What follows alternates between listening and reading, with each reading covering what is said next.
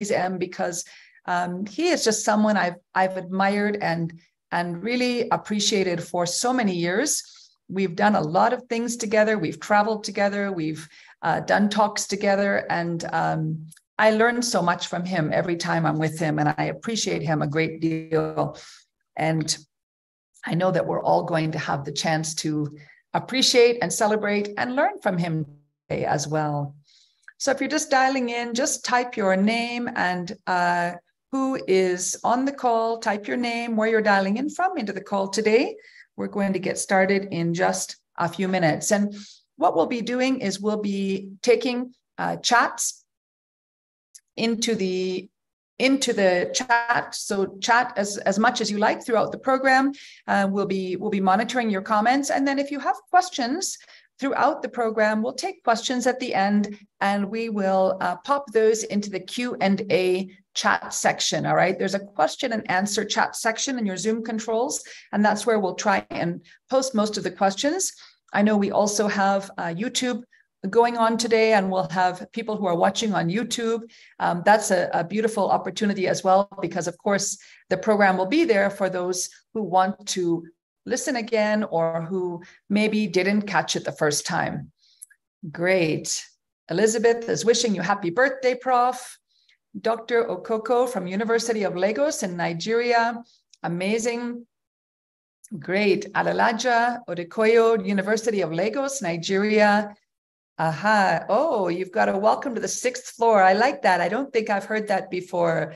Happy birthday, AAA from Professor Ngozi Osaren Ren. I'm sorry if I'm not saying the names exactly correctly. We have someone much more capable than I am who will do proper protocols and make sure that he says our Nigerian names much better than I do. I've lived in Nigeria the past 6 years. I'm now in Nairobi, Kenya, but I'm still Canadian and I don't have the same command of the Nigerian names that I could. Great. We have Professor Francis Duru wishing you a happy birthday, sir. We have Dr. Bukola here on the call. Great. From the Department of Educational Foundations. Amazing. All right. And without further ado, I'm going to get our program started for the day. My name is Anne Turnbull. It's my privilege and honor to welcome you here today and to be part of this great celebration and program for someone we all love and admire and appreciate so very much, Professor Abraham Osinubi. And to kick off our program, I'm going to welcome to the call Dr. Simeon Iferi. And Dr. Simeon, I'll turn it over to you, sir, and you can go ahead and get us started. Thank you so much. Thank you very much, and thank you. We are expecting the Vice Chancellor of the University of Lagos. I'm not too sure she has joined, but I know that the distinguished Professor Babajide Alo, FAS, is already with us, who is the chairman of this program. He has already joined. We will recognize other distinguished invitees as they join. We expect also Senator Musili Obanikuru and Professor Kola Rashid, the Pro-Chancellor of Lagos State University of Science and Technology. We expect he will join us. We want to acknowledge the presence of Professor Osinubi's family, the wife, Mrs. Folakemi Osinubi, should be with us now, and the children and other members of the Osinubi dynasty. You're all welcome, and we're all joining to celebrate your patriarch. We don't forget to chat your questions in the Q&A chat box, and they will be collated and answered on your behalf at the end of the lecture. So let me just scan around if the Vice Chancellor is around, because she is supposed to give a remark before. Oh, the Vice Chancellor is with us? Oh, great. I can't look at that. Okay, so I want to formally and specially acknowledge the presence of the Vice Chancellor of the University of Lagos, Professor Folashade Ogushola, FAS. And Madam Vice Chancellor, we are ready for your remarks.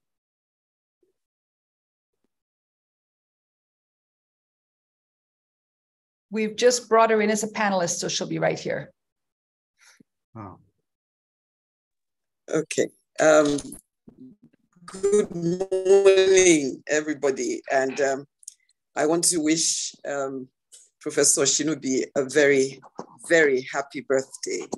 And to say I'm highly honored to be, giving these remarks on something that's a very personal thing to him.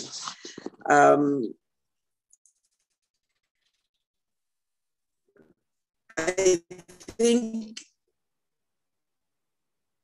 in talking about him, I think this unusual way of celebrating his birthday, where he's planting seeds in other people's lives, is typical of who he is. A very kind, generous about what he professes, about good health and healthy living. I've known him for very many years. And this talk of living well is not something he just actually walks the talk. So it's a pleasure to be here to start off this webinar and to say that we're in for a lot of gems and seeds that if we take them away, we will certainly be better for it. So on behalf of everybody here, I believe I can speak for all of us because we are here. We wish you a wonderful birthday. We thank God for the life you have lived. We ask him to bless your footsteps and to continue to bless the works of your hand. We ask that he continues to inspire you and to make you year on year on, a better version of yourself. So continue to be the best that you can be, and happy birthday and welcome to the 6th floor. Thank you, everybody, and I wish you all a wonderful webinar. Happy birthday, Ibrahim. Thank you, Ma. Thank you, Ma. Thank you very much, Madam VC, for your best wishes for Professor Osinubi. I want Antambo to acknowledge those from Mass International that are here. Wonderful. We have many associates on the call, and we had the chance to actually put together a really incredible video for Professor Osinubi's 60th birthday. I shared it yesterday with our Max family and with Prof and his family. Mrs. Osinubi helped me put that together with some wonderful photographs and memories. And so we had many people honor Prof from our Max family, our CEO, Mr. Joe Wojtycki from the US. We had our chief scientist, Dr. Herbert T. Nagasawa, who is actually celebrating his 96th birthday, along with his son, Dr. Scott Nagasawa. They sent a beautiful birthday greeting, and our CMO from here in Nigeria. So we had many, many dignitaries who came together to celebrate Professor Osinubi in a very special way. And I hope that it's a keepsake he'll remember for a long time, and he'll have it with him to share. So we really appreciate all of you who are on the call. Continue to put your name into the chat and let us know where you're calling from. Share your birthday greetings with Prof as we kick off our amazing program.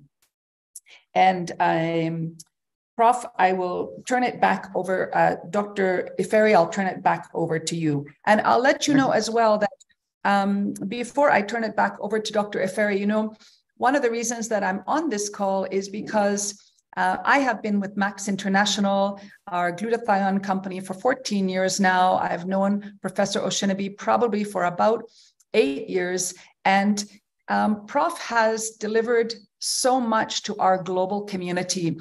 we're a company that's open in 21 countries around the world. And of the 55 published papers on ribosine, Professor Osinubi has published a great many of those, done a lot of research to contribute to the science of something that is really life-changing. And so he is a member of the MAX Advisory Council. He is very esteemed and loved by tens of thousands of associates around the world, as well as our management team. And so, Prof, just know that you are loved and celebrated by our Max family and your Max family today. And Dr. Ifere, I'll turn it back over to you. Thank you, sir.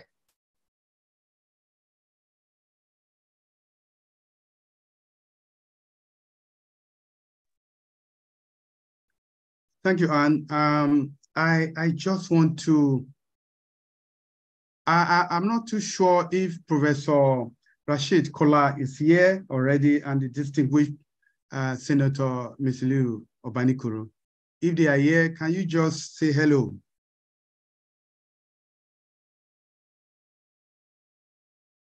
Okay. Now we are going to invite the distinguished Professor Babajide Alo, who was formerly Deputy Vice Chancellor of the University of Lagos, and also the chairman of the advisory board of the business school.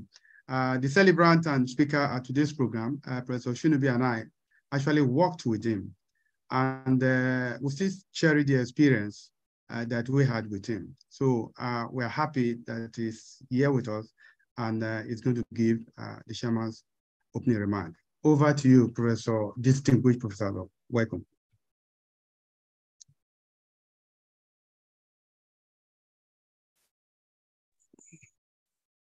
Good morning, everybody. I hope you can hear me from wherever you are joining us.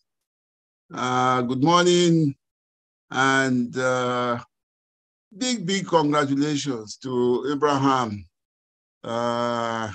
my dear, worthy Abraham Adewale Adepoju Osinubi, born on the 12th of May in 1963.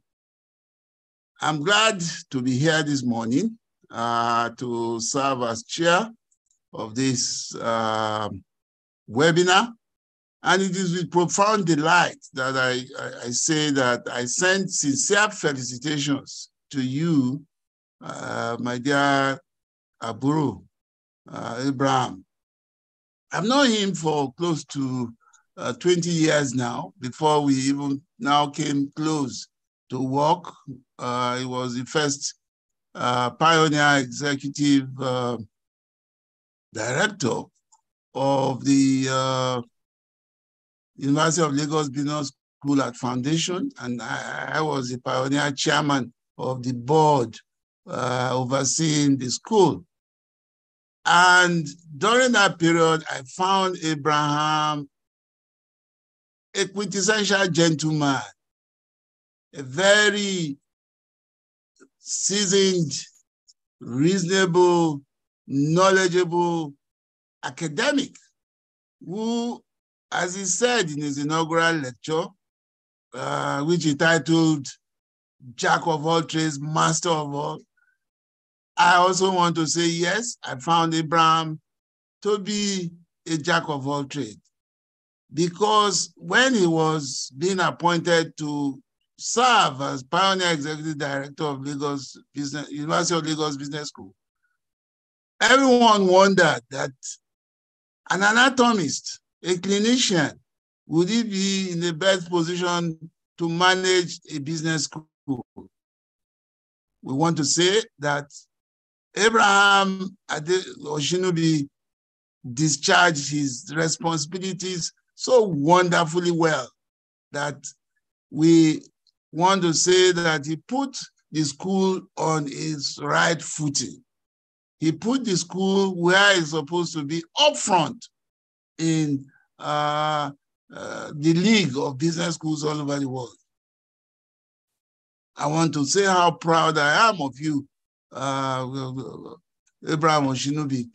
I want to say how happy I am with you for today for getting into the 6th floor, as our veritable Vice Chancellor just said. because you are an irresistible, hardworking academic who never rests on his oars. As you are finishing one, you're getting into another one.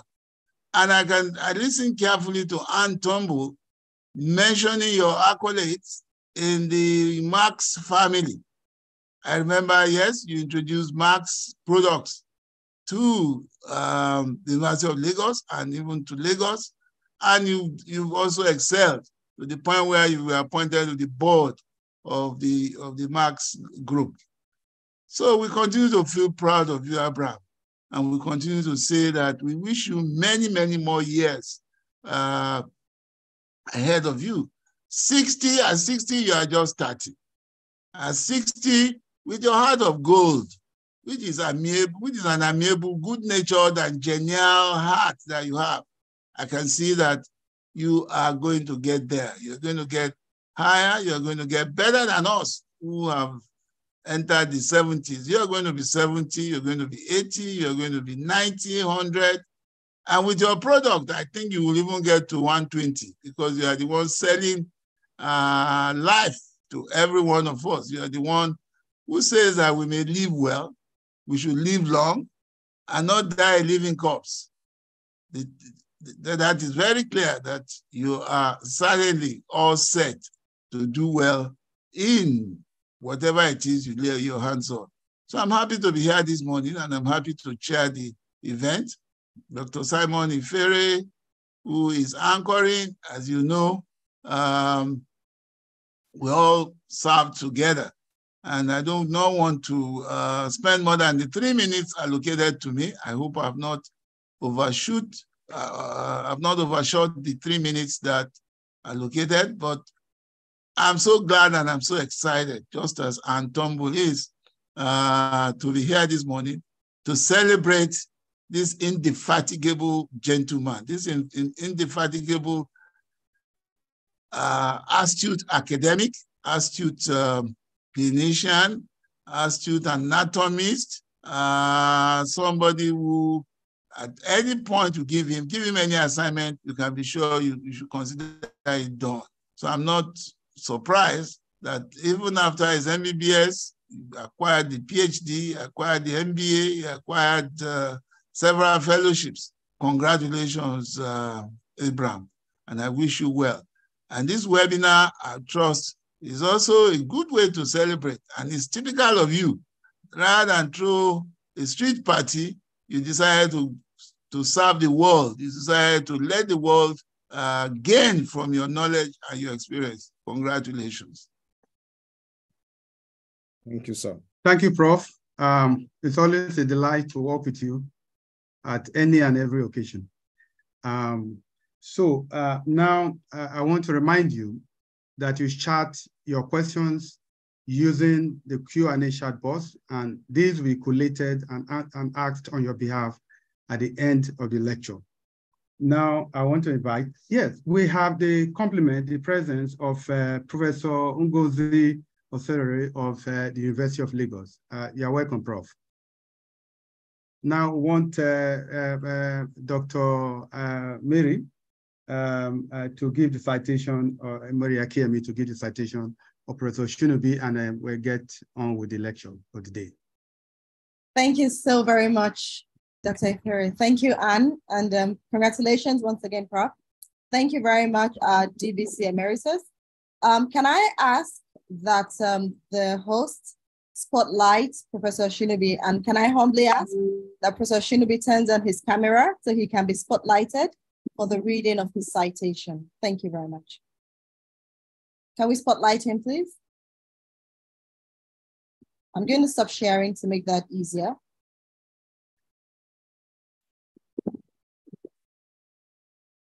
Thank you very much. Professor Abraham A.A. Osinubi. Professor Osinubi is a consummate academic who has been inducted into the fellowship of 6 prestigious academics within and outside Nigeria. Professor Osinubi is a professor of anatomy and director of Unilag Consult, University of Lagos. He is the pioneer executive director of the University of Lagos Business School and an immediate past global program director at Union Group. Please feel free to use the virtual hand clap button if we need to. Abraham Osinubi had his MBBS degrees from University of Ibadan in 1987, greatest years. MBA from Ahmadu Bello University, MSc in year 2000 and PhD in year 2006 in anatomy from the University of Lagos. He was the founder, chief medical director, and CEO of Osfol Clinics and Hospitals between 1991 and 2000, after which he joined the University of Lagos in 2001. He has over 22 years experience in the teaching of microscopic and endocrine anatomy in the University of Lagos. He is an accomplished stereologist, a reproductive and endocrine anatomist, and a fellow of the American College of Endocrinology. He is an expert on teaching innovations, especially in the design and use of student-centered learning, and the team lead for case-based studies in the College of Medicine of the University of Lagos, CMUL. Professor Osinubi is an entrepreneur and organizational strategist, and he teaches leadership and organizational dynamics in schools and different fora around the world. Dr. Osinubi was appointed Associate Professor of Anatomy by the Lagos State University, LASU, in the year 2008, and was head of Department of Anatomy, Lagos State University College of Medicine, LASUCOM, from the year 2008 to year 2009, while he was on sabbatical appointment there. He was appointed Associate Professor of Anatomy by the University of Lagos in the year 2010, and was head of Department of Anatomy, University of Lagos, from the year 2010 to the year 2012. He was the subdean of the Faculty of Basic Medical Sciences, College of Medicine of the University of Lagos from the year 2012 to year 2014. Abraham Osinubi was appointed full professor of anatomy by the University of Lagos in the year 2015. Professor Osinubi was the head of anatomy, University of Lagos, between 2017 and 2020. He is an external examiner to several universities, including the University of Ghana and Guru Nanak Dev University, Amritsar, Punjab, India. He is a visiting scholar to KwaZulu-Natal University, Durban, South Africa.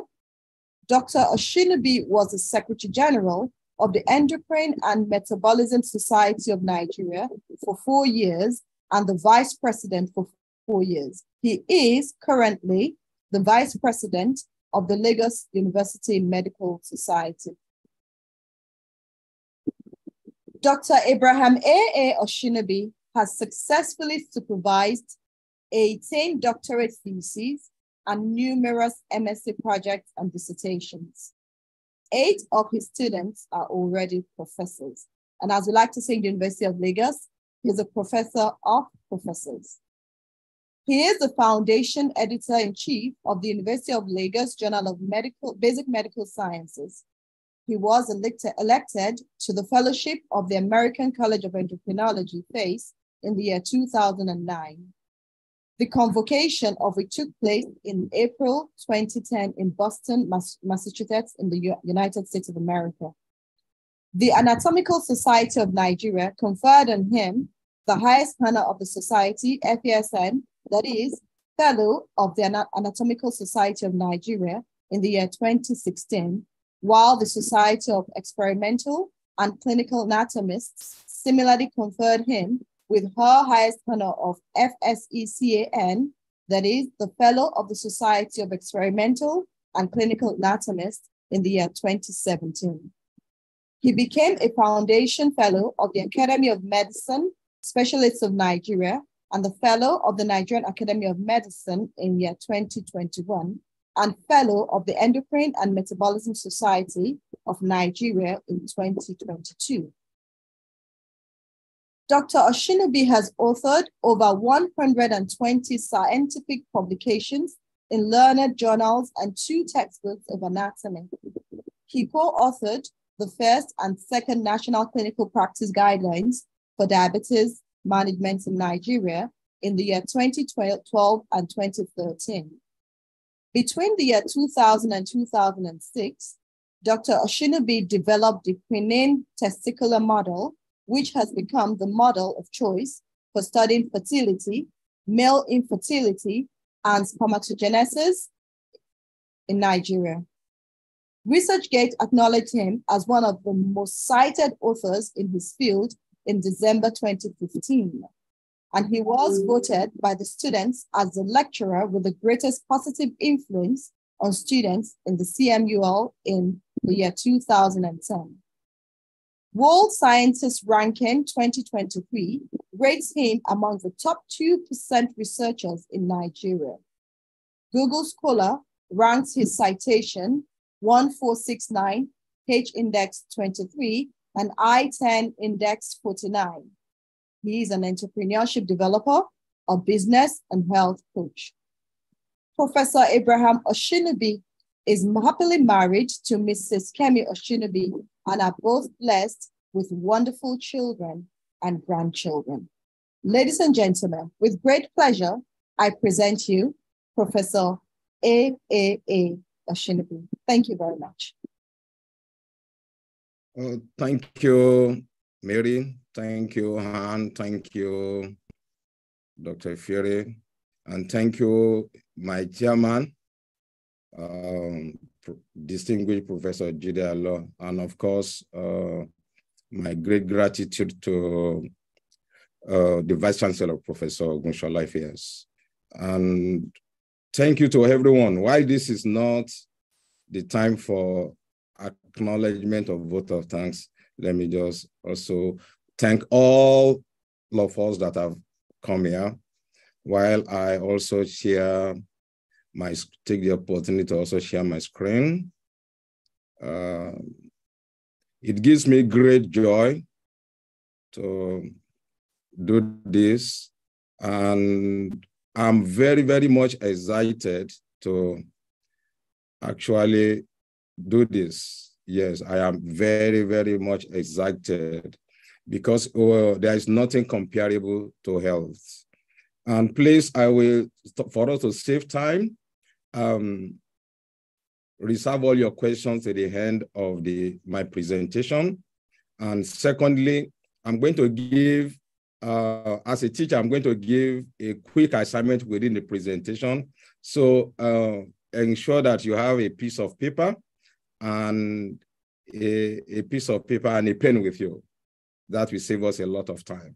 So once again, I thank you all for coming, but I am sure you are going to be richly blessed by this presentation. So while I take my time to organize mine, put it on. So we are looking at, let's look at the topic first. That we may live well, live long, and not die a living corpse. Of course, it looks straightforward when you talk about living well, when you live long. But it may not be that straightforward when you talk about not die a living corpse. The idea here is that life is short, life is good, there is no second chance. And therefore, this particular existence of ours, we must live it well. So many, you can be, I always tell people, it's always great or best still to say, to actually live than just existing. So many are actually existing. They are not living. But so such a form of existence can sometimes be categorized as living as a corpse. A life that is not achieving its purpose, especially in terms of health, cannot be said to be actually a living, rather than that person is existing. So that explains the topic. So now, what exactly why are we talking about health? Ladies and gentlemen, when health is absent, wisdom cannot reveal itself. Art can never become manifest. Strength cannot be exacted. In fact, you may have the whole world. Once you don't have good health, you are just useless. The wealth is useless. Okay? So, having a lot of money does not necessarily connote happiness without good health. Reason is powerless, is useless. Logic becomes incapacitated without good health. We have defined, to make it very clear, we have defined health as not just absence of physical infirmity or absence of disease. Health, as we know it now, has come to include a complete or holistic well-being, physical well-being, mental well-being, psychological well-being, social well-being. All these have now been categorized as a state of good health. Ladies and gentlemen, a healthy body is a guest chamber for the soul, while a sick body is a prison for the soul. For me, way back in 2008, I penned this down. I said, I, Abraham Osinubi, consider health to be one of the greatest gifts and privileges. So it is a gift, it is a privilege. However, the onus is on us. We have that prerogative right to preserve it, to protect it. Because if you don't preserve it, if you don't protect it, it will be taken away. That is what is called. Now, let's look at 12 fundamentals of health that we set the ball rolling. 12 fundamentals of health that you need to know first. Number one is that disease sets in through a combination of three things, through combination of three entities: genetics, or your genes, can be hereditary, environment, lifestyle. Where it gets very interesting now is that it is the combination of these. Unfortunately, the combination of these in every disease is different. So there is no mathematical equation to say, okay, because there are three, genetics will play 33%, environment will play 33%, and lifestyle will play 30%. It doesn't work that way. Sometimes the genes may take large chunk of the 100%. Sometimes environment will take, sometimes lifestyle will take. But you see, in health, we also look at low-hanging fruits. Number two, we also look at how do we strategize to maintain good health. And if we are not too fortunate not to be in good health, maybe we are not in too good health, and we want to achieve better health, this is what we are. It will also assist us in knowing what can we change. As of today, well, genetics has changed dramatically over years. We now have what we now call gene editing. We now have knockout genes. We now have knocking genes. The idea is here in genetics, here in gene editing, is that if we see that this is the gene that has been coded, that we have actually gotten, that once you have it, you are likely going to have a disease. We can go inside and remove those genes and either put a dummy gene or put a normal gene. at least the clinical trials of this are going on. So it means that that is not easily achievable as of today. So then we then look, then the individuals and the health provider, we then look at the environment. Okay, since we can relatively not change for now, at least clinically, and it's not widespread. Okay, can we look at the environment? Yes, we can look at the environment. Can we look at the lifestyle?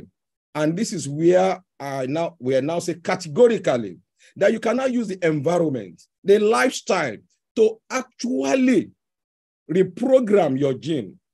You can actually use the environment, the lifestyle, to reset your gene. Okay, like you press reset button for your laptop. You can also press the reset button for actually your health or your body, so that it begins to have a trajectory that you actually desire. So all these three, we actually combine to do that. Now, number two, ladies and gentlemen, the best time to prepare for your health today and tomorrow was actually 6 months before your conception. Let me repeat that for emphasis. The best time to prepare for your today's health and your tomorrow's health was 6 months, at least 6 months before your conception. Yes, that is even before you were conceived. 6 months before you were conceived. Unfortunately, I'm sure many on this call never had that opportunity. But so, which is the second best time? There's no third best time. The second best time is now, is today. But what could you have done 6 months before your conception? The environment that is created by the ambience that is created by the couples is so critical, so important. The environment as well also starts not just after birth. The environment also starts within the mother.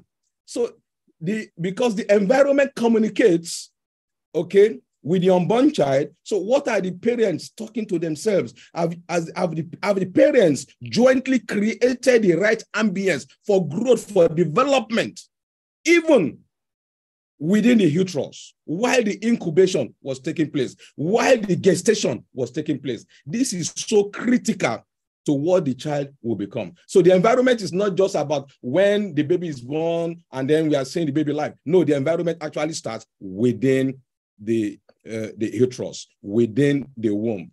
Number three, ladies and gentlemen, the human machine is the most advanced machine on the surface of this planet. It has been created to heal itself. You must understand that. Okay? The human body is a self-regulating organism. It is programmed to heal itself. But of course, when virus is just like a computer that is attacked by viruses, it begins to misbehave. It gives signs. But many times, we don't pay attention to those signs. Okay, those are the things we talk about here today. Number four, in the beginning, we believe environment, including landscapes, including oceans, rivers, including the soil, they were pristine in nature. Pollution was almost nil, almost zero. And this is quite important for us in the sense that because we are not using many of the antidotes to pollutants. The rule in medicine and health and science generally, whatever you don't use, we actually atrophy. It will begin to dwindle down in terms of strength, in terms of power, and may even go into extinction. We believe strongly that a lot of enzymes, because they were not being used for several years, that will range, I don't want to give figures now, depending on what you believe in, thousands of years, millions of years, over time, most of the full complement of the enzymes, we lost them over time. However, because life has changed now. The environment is polluted now.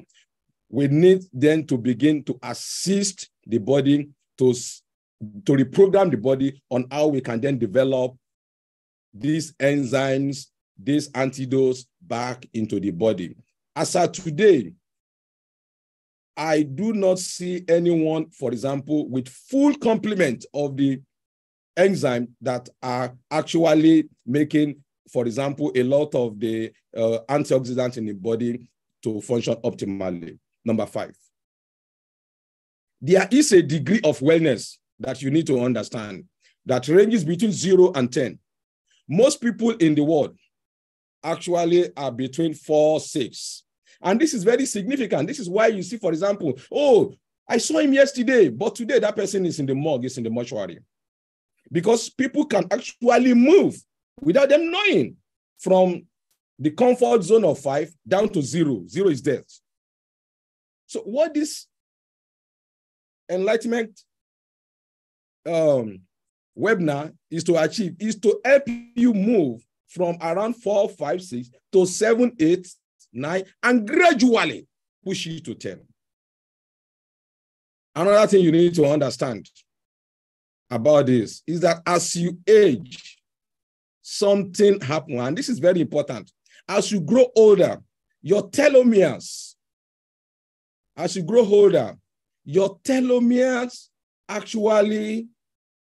they get shortened. What are telomeres? Telomeres are the tail ends of your chromosomes. They protect the coding areas of every chromosome. So we have now found out that the older you become, the shorter actually your telomeres. Or should I reverse it? The shorter your telomeres are, the probability. As a matter of fact, we now know categorically that your quality of life, the quantum of your life, meaning that your life expectancy will largely be determined by telomeres. So as you grow older, your telomeres also will get shortened. Again, like I said, as your telomeres, they get shortened, your life expectancy will actually reduce. This is very significant. These telomeres are this. For every cell division that you undertake, your telomeres at the tail end, they get shortened, they get shortened, they get shortened. They get shorter and shorter and shorter and shorter. It gets to a point, your chromosomes are begin to be wavy in nature. So they can no longer support existence. You know what happens? Of course, when the chromosomes in large quantity die, that person dies. And so what are we doing now? So that means we must, your strategy, part of your strategy of good living, part of your strategies of good quality of life is to protect your telomeres. You must find a way of protecting your telomeres. Another thing is paralleling the reduction in your body of the telomeres. Once you have found out, again, almost paralleling is your level of glutathione. It means as well that your strategy must also include how you can actually raise your glutathione. By the time people are 20, your glutathione begins to go down, and by the time you are 60, you would have lost over half of your glutathione level. Another thing we have seen is inflammation. As you grow older, you gradually go into a state we now call a state of persistent subacute, chronic inflammation. And because we have now associated aging to this inflammation, we have now invented the terminology inflammaging.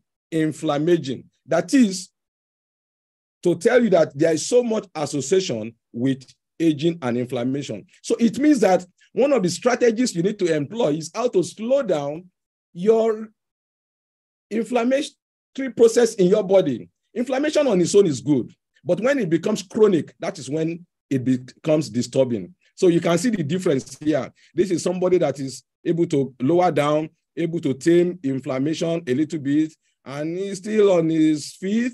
But look at somebody who is not able to tame inflammation. The rate of inflammation is persistent, is being accelerated, And of course, by the time such people are 70, they're even 60, they will be having a lot of health challenges. Number 9, your health impacts heavily on your decision-making. It impacts on your wealth generation. It impacts on your destiny. You must know that. Number 10, many diseases are preventable. We can prevent a lot of diseases. Yes. I mean, a lot of authors have quoted figures between 60 to 90 to 95 that are preventable. And I agree completely. Even when the AK-47 has loaded the genes, you can always reset it. How do you reset it? With the environment, with lifestyle. And that is why we are here today.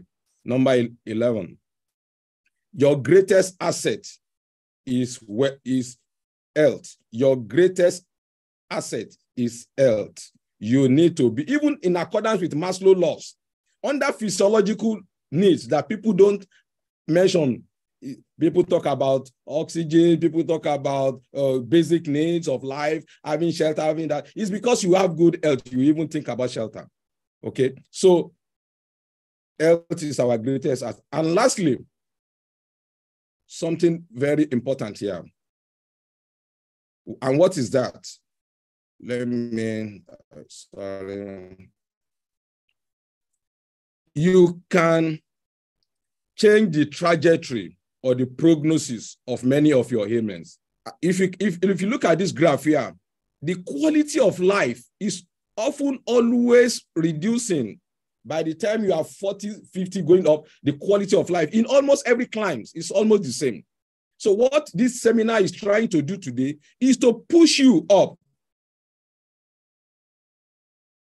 Okay, so that to push you up in terms of quality and to push you up in terms of life expectancy. And we can change the prognosis, we can change the trajectory, we can change the course of many of these ailments. Okay, now let's look at, okay, good. Now let's look at this data. Every single day, we lose about 160,000 people. And most people in the world will succumb usually to heart diseases that include hypertension, stroke, heart attack. Over 80 million people would die every year from various forms of heart diseases. Cancer suddenly jumped from about 8 million as of 2 years ago. Now, as at last year, about 10 million people died of cancers. Dementias, about 1.6 million people will die of dementias. About 1.5 million people will die of diabetes every year. Unfortunately, most of the burden of most of this actually in low economic settings and poor resource managed economies. That is where we find a lot of this. Now let's look at the heart as our heart disease as a whole. About 30% of the world's adults are currently hypertensive. Yes, 30%. In the world now, we're about 8 billion people. So you can imagine. Okay, over 2 billion people are actually hypertensive, and that is staggering. 31% of all deaths worldwide are related to heart disease. It may also interest you that in US alone, every 40 seconds, somebody comes up with a heart attack death. Yes, every 40 seconds, so a heart attack occurs. Okay, and every minute, almost every minute, we lose somebody from heart attack. Okay, so this is really, and in every 40 seconds as well, somebody somewhere in the world is actually coming up with death from stroke. So all these are very, very important. Now, cancers. I will take my time a little bit there. Somebody said yesterday to me, said the fear of cancer is the beginning of wisdom. You don't need to fear anything. You can actually, there are so many things you can do. But let me tell you the data on cancers. Number one is that about 10 million people will die every year from cancers. Cancer of the breast, every 14 seconds, a woman is diagnosed of breast cancer somewhere in the world. Every 14 seconds. It's not a mistake, please. Not 14 minutes. Every 14 seconds that we spend, somebody somewhere in this world is being diagnosed of breast cancer. Number 2, colorectal cancer. 1 in 23 men will likely have colorectal cancer. 1 in 25 women will likely have colorectal cancer. For men with prostate cancer, almost 10%, over 10%. In fact, the new data is saying that 13% of men are likely going to have prostate cancer. When you now take all these into,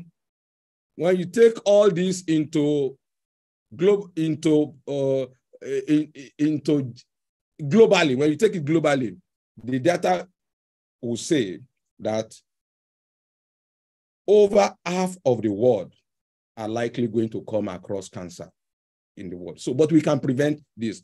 All these data are, you can make them to come to pass if we don't do anything. But God forbid, they will not come to pass because we are going to do something. Any hope? Yes, there is hope. So I'm going to scan through what I've developed in the last 36 years. 21 things, 21 items that we can do to actually mitigate the effects of a lot of these diseases.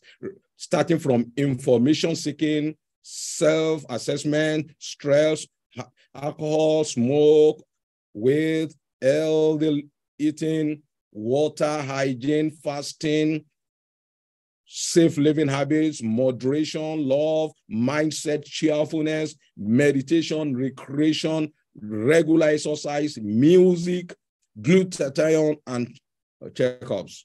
Number 1 thing that we must do is to seek knowledge. It's so important. 1A, 1B, 1C information, just like what you are here. You need information. It is wrong for you to think that what you do not know cannot kill you. In fact, what kills people more is what they do not know. Number 2, we must take stock. This is something we must do regularly and continually. So take stock taking with your paper and pen quickly. I will be mentioning some things, and then you'll be giving yourself 1 or 0. When you get it right, it is 1. A yes is 1. Number 1, do you have a good sense of well-being? If your well-being is not, it may be subjective actually, but do you have a good sense of well-being in you? If it is yes, give yourself yes. If it is no, give yourself no. Yes means 1. Number 2, is your day-to-day energy level perfect? When you wake up, how do you feel? Is your energy perfect at the perfect level? You give yourself a yes or a no. Number 3, are you a non-smoker? Well, I've said it over and over everywhere in the world. Everyone, the whole world is we are all smokers now. Every one of us, we are all smokers in the world. Smoke from wood, from generator, from cigarette. So it's not just from cigarette smoke, and it's not just from direct smoke alone. Secondhand smoke. So, I mean, almost the whole world, we are all smokers. It doesn't have to be cigarette. Number 4, do you check your blood pressure? Okay? Your blood sugar, your lipid profile regularly. Yes. Do you check these things regularly? Do you drink alcohol within limits? Okay? Do you avoid self-medication? You need to ask yourself. I mean, once you are any little thing, you take analgesic for just almost every little thing. Okay. Do you take time off each day to relax or unwind? Yes or no? Do you cope perfectly with hazards in your stride? Okay. Are you at your ideal body weight? Number 10, do you eat adequate, balanced diet? Adequate balanced diet, by my definition, includes minimum of 7 servings of vegetables and fruits every day. Number 11, do you exercise regularly? That is minimum of about, okay, don't let me say minimum, about 60 minutes every day, okay? I don't want to reduce the standard, 60 minutes per day. Do you take at least 3 to 4 liters of water every day? So you total whatever you get. If your number of years falls between 11 and 12, that is excellent. Yes, that will be excellent. Okay? If your number falls between 9 and 10, that is good. If your number falls between 6 to 8, that is poor. If your number falls between 0 to 5, most of the time, most people around will fall between 6 to 8, and then you get people getting to 9. But is hope lost? No. The good news is that we can modify a lot of this. Yes, we can, what I describe as the way of life. You can let all these things I'm going to talk about subsequently become your way of life. They become your habit. They become typical way of your living. They become your day-to-day lifestyle. Number 3, stress. You must learn to minimize stress. I call stress the greatest. Let me tell you before I tell you what I call stress. By the way, stress, what you probably call stress is not stress. Let me tell you what stress is actually a normal body response to something in your environment that is trying to destabilize you. That's your body, normal body response is stress. That agent that is trying to change the balance, okay, the stability, the homeostasis within you is actually the stressor. So stress can be, there are good stresses, yes, that we refer to as positive stress or tolerable, okay? These are positive. But when stress becomes chronic, every day, every minute, see what is happening. Your cortisol keeps on increasing, No, God has not created your body to work within that range. Your cortisol is supposed to rise in the morning, and as midday progresses to the evening, then reduces.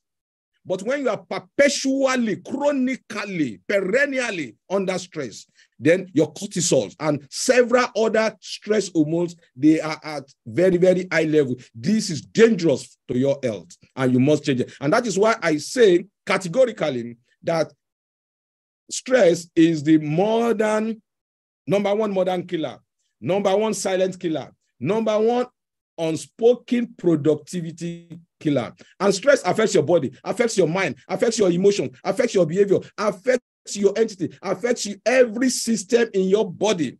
So you must find a way of actually minimizing the effect of stress on your life. So it affects your endocrine system, your nervous system, your gastrointestinal system, your stress system. I don't see any system in your body that stress does not affect. So what are the 3 things? I always tell people to do 3 things in terms of stress. Ladies and gentlemen, be expectant. Be expectant. See, many times, the things giving you stress are not inanimate objects. They are humans around you. So be expectant. Nobody is perfect in life. Okay? Nobody is perfect. Then don't give standards to people who don't have standards. You are expecting such very high standards from people. Unfortunately, they disappoint you. So you feel so bad. Don't give standards. Don't allocate standards. Don't bequeath standards to people who don't have standards. Number 3, admit that several situations in life that you can't change and you move on with your life. There are several things in this world that we cannot change. I mean, I travel a lot, and once I get to the airport, I settle down. Has the flight been postponed? If it has been postponed, I maintain my calm. I can't help it.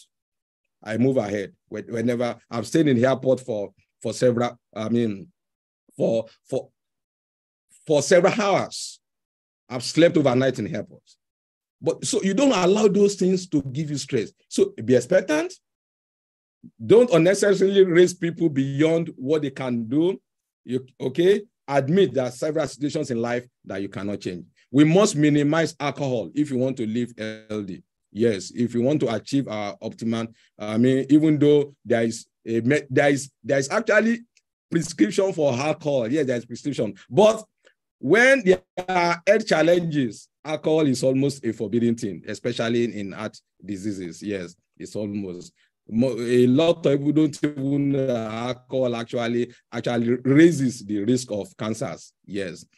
For people who have diabetes, alcohol actually worsens diabetic control. And I mean, several years ago, we were talking about, the prescription, a glass of red wine per day is good for the man, for the woman of age, half a glass. No, but we have now tailored it down to volume, because we are using glass, one glass for a man, half glass for the woman, until we now saw a glass. No, a drinking glass that will take 750 times 2. Okay, and then we now say, okay, no, 250 mils of about maximum of 8 to 10%, okay, per day for the man, and about 125 mils per day for the woman. So it is now, that's the prescription. Smoke. A lot of us pay attention to smoke. Like I said here, everybody in this world is currently a smoker. Nobody is exempted, okay? Tobacco is the single largest preventable cause of disease and premature death in the world. In the world. Unfortunately, it is associated with virtually every ailment.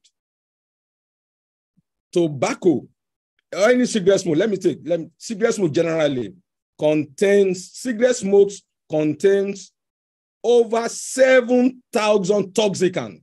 Ladies and gentlemen, over 7,000 toxicants, out of which 70 of them, we have identified them to be carcinogens. They promote cancer. They are associated with cancer, 70 of them.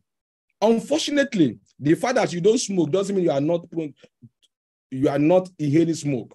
I mean, and we are not only talking about tobacco smoke here. We are talking about all other smoke, influence from industry, influence from vehicles, influence from generators. So everybody is a smoker in the world. Of course, smoke also has been implicated in diabetes, unfortunately as well. We have a lot of people who drink and smoke. So I consider, unfortunately, there are several parameters in the human body that smoke would increase.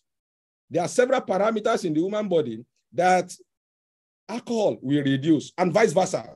So what it means, you have in one body things working almost opposite to one another. And what do you have? A chaotic situation in that body. And this is why it is advisable that we moderate it.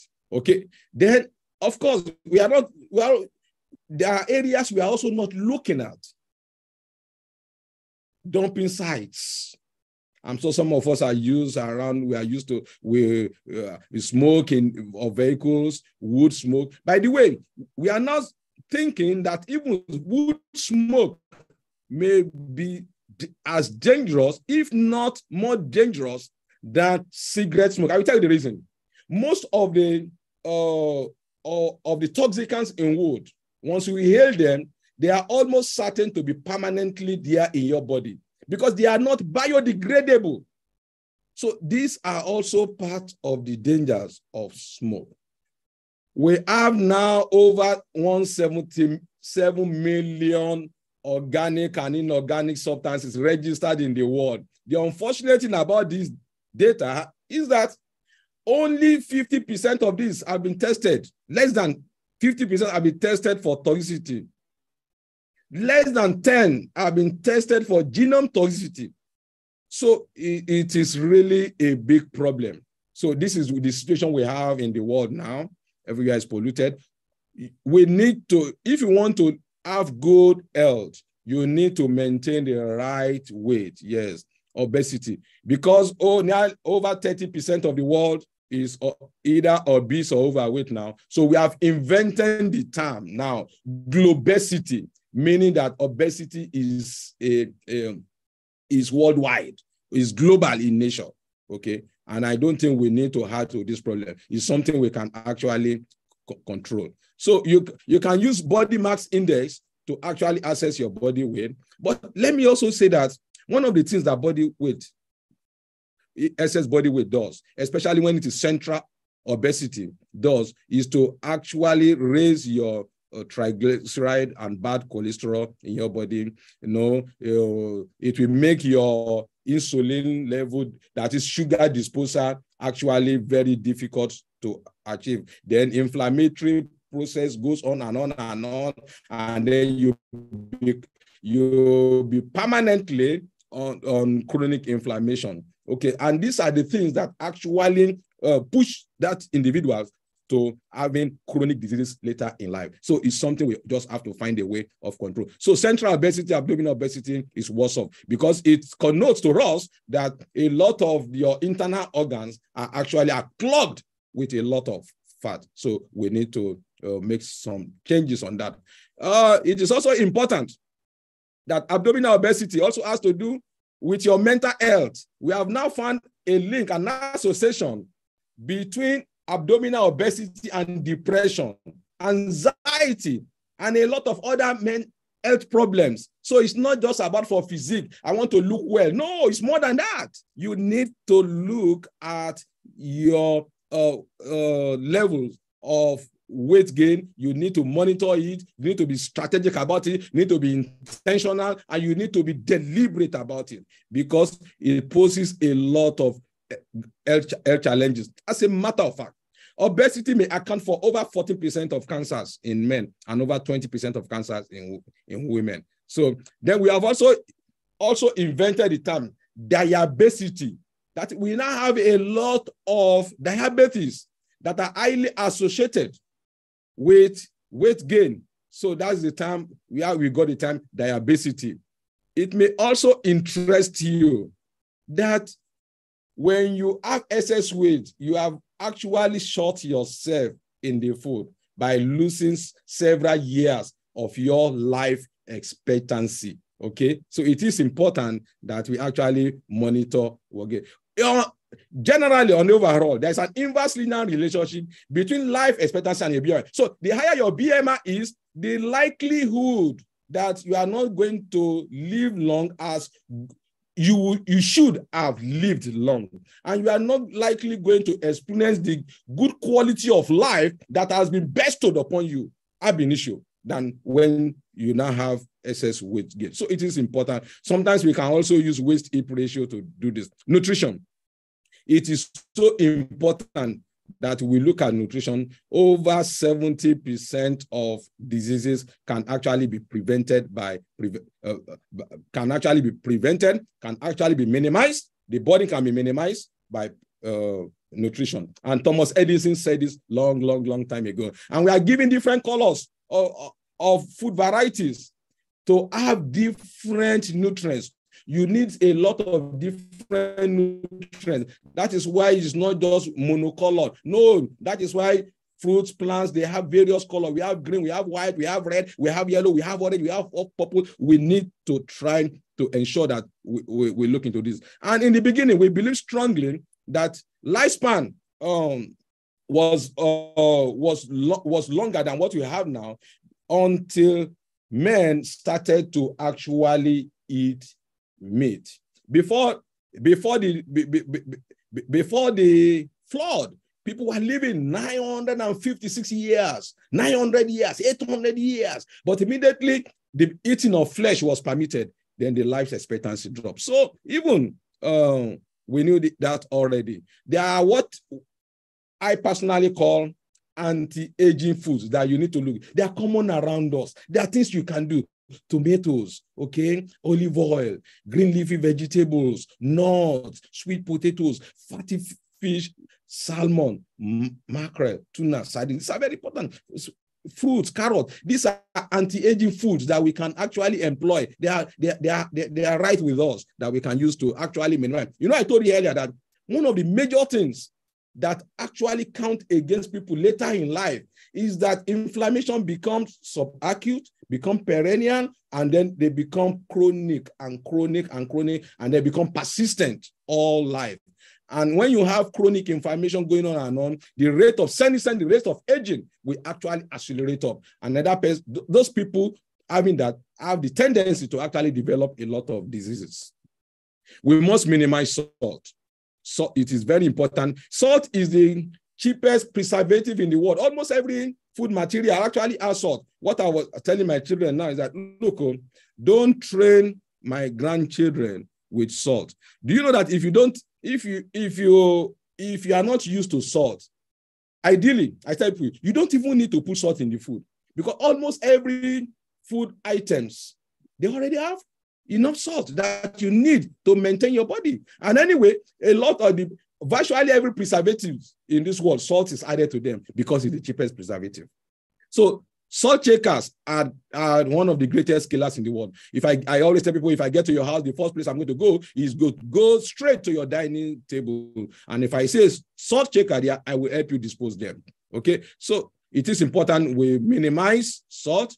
It is also important for us to note that in terms of cancer prevention, diet has a lot of part to play. Even when you have the genes for developing cancer, you can reprogram those genes. You can tame those genes. You can prevent those genes from manifesting by eating appropriate food, okay, that are rich in antioxidants, that are rich in phytochemicals that will protect you and your cells in the body.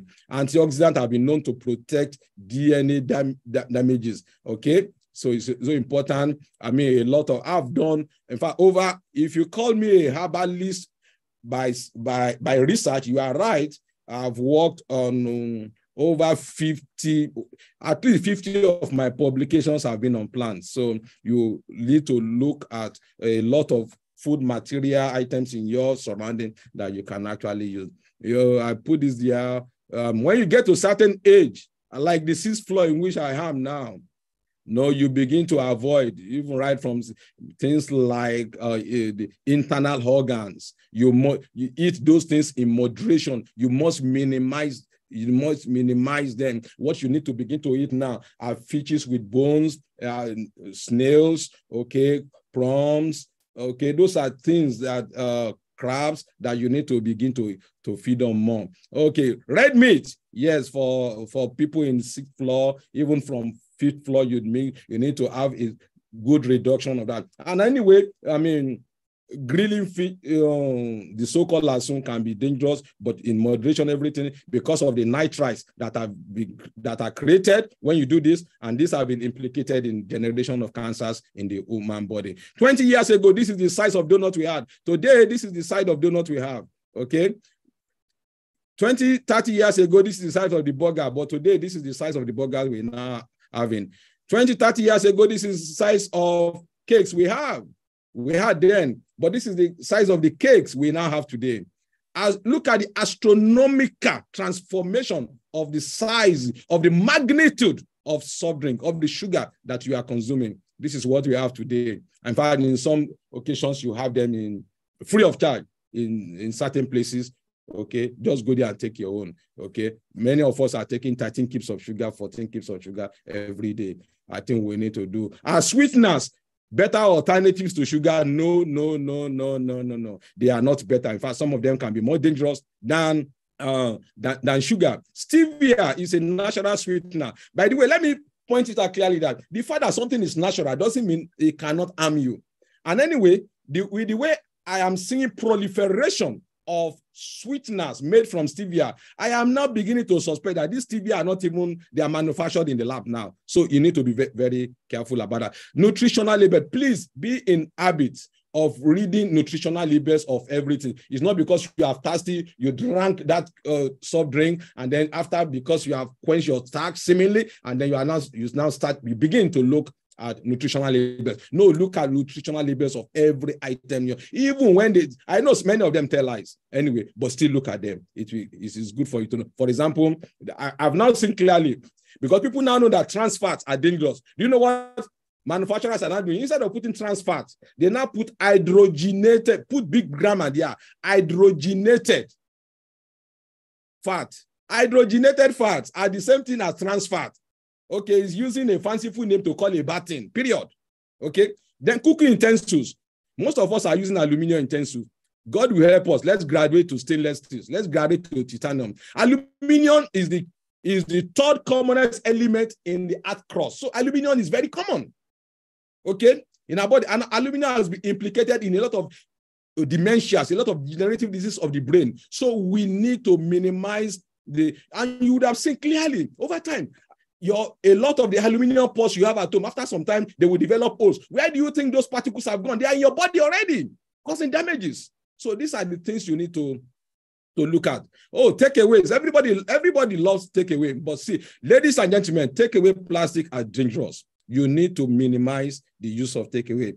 Plastic, especially with hot food, please. If the food is cold, no problem. But if it is half hot or it is dangerous because of the release of two agents. One, bisphenol A, okay? Bisphenol A and again dioxins. They will leach into the food material. And these are confirmed carcinogens in plastics, okay? So let us avoid them. I mean, let us avoid, I see this a lot in a lot of hotels, wrapping, Bahamala, swallow in nylon. This should stop. It should stop. You are eating poison gradually. Unfortunately, these do not kill at once. They kill instrumentally. Yes, they kill instrumentally. The leaves our parents were using, they are still the best. They are the best. You can't compare. So to make matter what some people even boil, make moi in cellophane, in nylon, for God's sake. Nylon, bisphenol A, dioxins are already, they are already in the food, and people are eating that every day. But because they do not kill immediately, you do not take cognizance of this. These are things that kill, they kill actually instrumentally. Boilers, any boiler that contains plastic is dangerous, period. Water.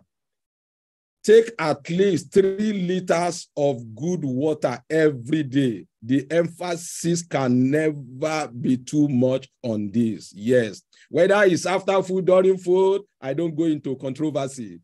Alkaline water. Yes, a lot of companies came to me for endorsement of their alkaline water. I said, no, we don't have enough data. I take alkaline water, but we don't have enough data to support it.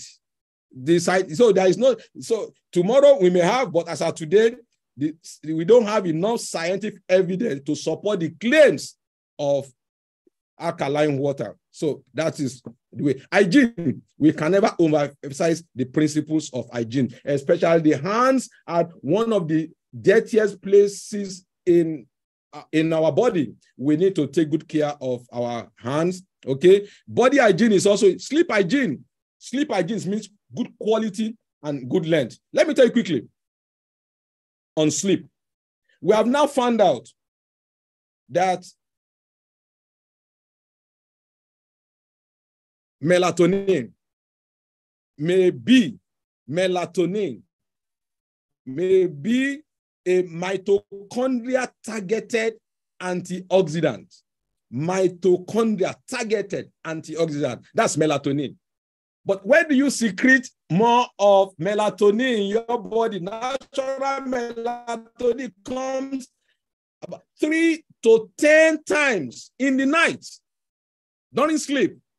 So you expect a lot of healings of damages, that have occurred during the day, during your day-to-day activity to take place in the night. But unfortunately, if you deprive yourself of too much sleep, you are going to deny yourself of rejuvenation. You are going to deny yourself of the opportunity for your body to heal itself. So you've got to set your body back on the track of healing itself. Oral hygiene can never be website. Car air conditioning, please use it judiciously, and let's apply a lot of caution, especially when you park your car and then you have has been inside the sun for a while, and then suddenly you you are going out, and then please wind down your glasses. Let fresh air comes in. Let there be exchange of air before you actually roll up your glasses. Ultraviolet radiation, especially big. There are a lot of dangerous rays coming from the sun, ultraviolet, especially B. We have ultraviolet A and B and C. B is the most dangerous. So just avoid between 10 a.m. after 10 a.m. to 4 p.m. You minimize your exposure, and that will help you to reduce your exposure to ultraviolet radiation. Ex-magnetic or geomagnetic field. The core of the heart has a magnet that radiates out. Geologists have found out that there is serious reduction in the geomagnetic field of the heart. What does this geomagnetic field, what does it do? What does it do? You know what it does? It reflects dangerous rays, cosmic rays coming from outer space to land on us. But when there's a reduction, this cosmic ray then will be actually impacting on our lives, impacting on our health, coupled with the reduction of the ozone layer. Ozone layer, one of the major things ozone layer does as well is to prevent dangerous cosmic rays, the so-called solar wind. Solar wind are charged particles coming from the sun to the earth's surface. Both the geomagnetic field and the ozone layer help us from coming into the a lot of those are actually now impacting on lives. Let us use phones judiciously. Let us minimize our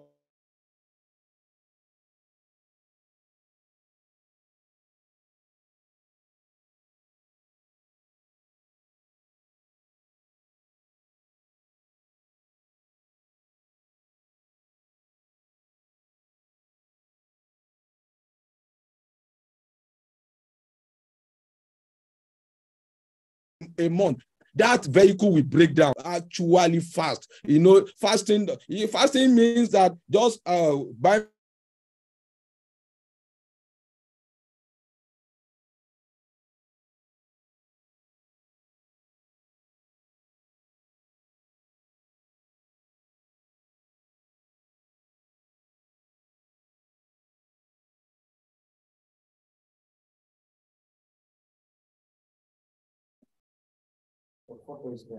All right, Professor Osinubi will be joining us, I'm sure, in a moment. It looks like he had a little challenge with his network, but I know he'll be right back. My goodness, have we all learned something? If you've learned something, put a number 10 in the chat. I am learning and learning and writing and writing. So this has been fantastic. Just a reminder too, that at the end of the lecture, which won't be too long now, we're going to actually have Q&A, so you can type your questions. If you have any questions at all, type them into the question and answer section. That will help us to keep them organized there, and then we'll be taking questions for Professor Osinubi. But this has gone so quickly. The material, it's amazing, incredible, and every slide could be its own lecture in and of itself. So it's really, really been fantastic. And I know that so many of you are wanting to watch again, want to learn again. And I believe that the YouTube lecture that is currently also streaming live will be kept up. And so for those that missed it, for those that want to watch again to catch a key point or two, we should be able to keep the YouTube link up. So we'll ask that question at the end as well. Wow, fantastic. So I know that Prof will be joining us. I'm sure he's just getting his internet back in order and coming right back to us. Very, very fantastic. Okay. I'm seeing so many 10s. All right, good. Dr. Iferi, did you have something you wanted to share? Yeah, yes. Thank you, Anne. Everybody is welcome and acknowledged, but I want to especially acknowledge the presence of some persons. We have with us Professor Francis Duru, not in the particular order, just in order in which they are listed. We have Professor Kimbo is here with us. We have Professor Lufumilola Adeyemi. We have Professor Khalid Adekoya. We also have the complement of Professor Bola Joku Dizinogbeji, the head of his admin department. We have Oladipepo Olabisi, Chief Medical Laboratory Scientist of the University of Lagos, at College of Medicine. Okay, then we have also very specially, let me acknowledge, I didn't know that she has joined, Professor Bola Obo, the Deputy Vice Chancellor, Academics and Research of the University of Lagos. We also have Professor Mike Adebamowo, who is the Executive Secretary of the University of Lagos Business School. Then we have Professor Mokolola Olushaki, the immediate past Director of Academic Planning of the University of Lagos. We have, I think that's all to be acknowledged for now. Thank you very much for listening. And again, you all acknowledged and you're welcome. Oh, we now have also, have you been informed, Professor Yetunde Zayed, the librarian, a member of top management of the university and the librarian of the University of Lagos. You're welcome, madam. So we are sure Professor Osinubi will join us very soon. As has been announced, all your questions are being collated and they are going to be asked on your behalf shortly after the lecture is ended.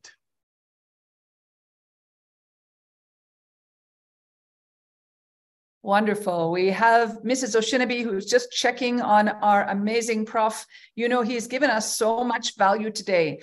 Very, very incredible value. We've all learned so much. And I'm telling you, there's so many nuggets here that I am hearing, I'm writing down. In fact, I'm doing a health program this afternoon. I only wish I could fly Prof into Nairobi to deliver all of this fantastic information to our guests here. Great, great. All right. Dr. Ifere, I think there's someone else that we would like to acknowledge. You can go ahead, please, sir. Okay, none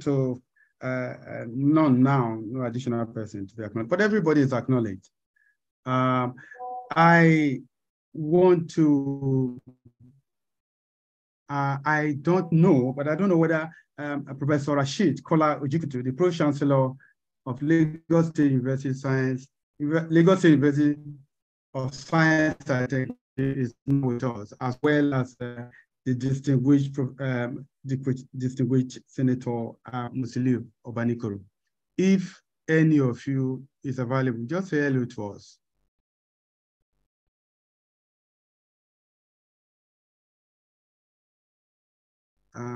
Okay. One thing that I have seen in our attendees is that we have so many esteemed guests with us today, so many Absolutely. Professors, so many, you know, executives. It's really incredible. So many doctors. So it's really been an amazing program so far. And my goodness, I feel like the little baby here on the block amongst such distinguished guests and esteemed attendees. So wonderful. Wonderful. We also have Comrade Olumide Oluwa Shogun, General Secretary, University of Lagos Senior Staff Club. You are welcome and you are acknowledged. Wonderful, wonderful. Thank you for your patience. We also have Professor Shola Fajana, who is the Vice Chancellor of the National University of Lesotho.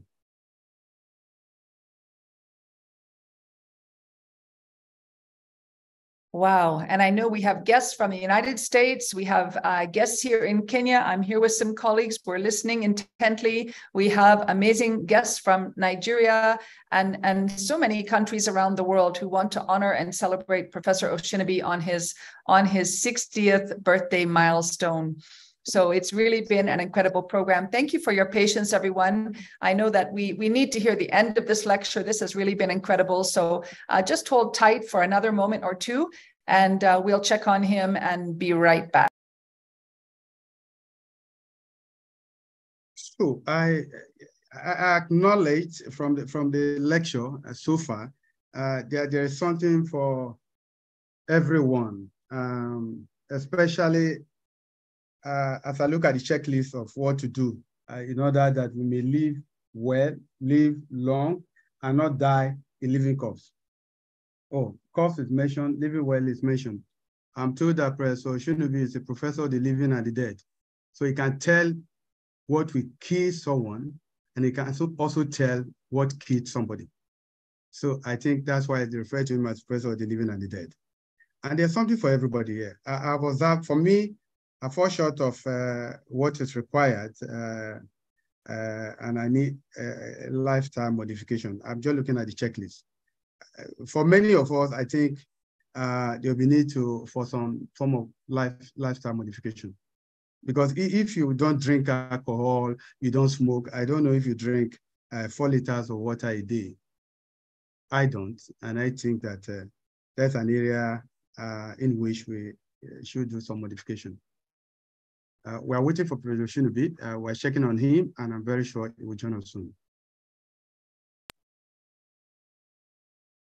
Wonderful. I see Professor James is dialing in from Namibia.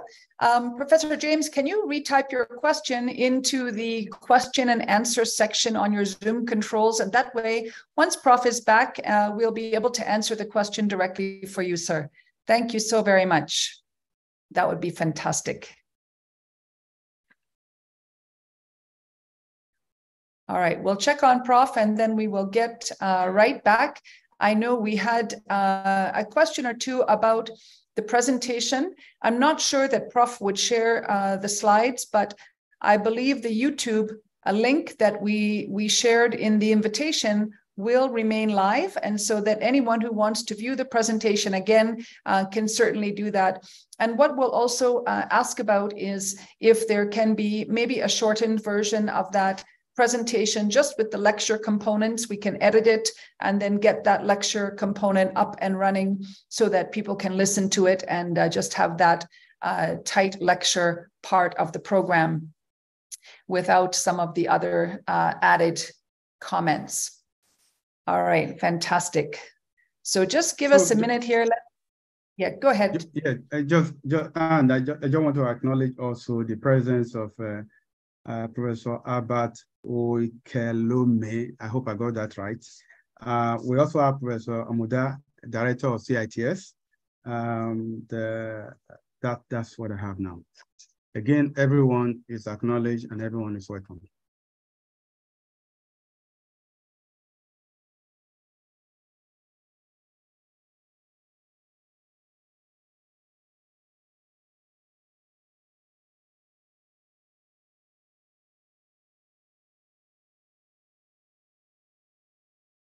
Okay, we have great news. We have Prof back on the line with us.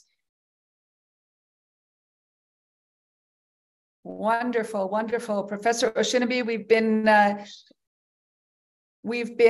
been just working on acknowledging some of the many esteemed guests who are here with us today. We're so happy to have you back, sir. And we are dying to hear the last, not literally dying, of course, we don't want to be the corpse, but we are very eagerly awaiting to hear the last of your lecture, and then we have some questions lined up as well. So Prof, if you want to go ahead and share your screen again, then we will go ahead and start. You need to allow me to video. Yes. Okay. I think you might have to, if you have another device in the same room, perhaps your wife or anyone else, you'll have to turn that device's audio off or have the other device turned off, if that's possible. Anyway, can you hear me?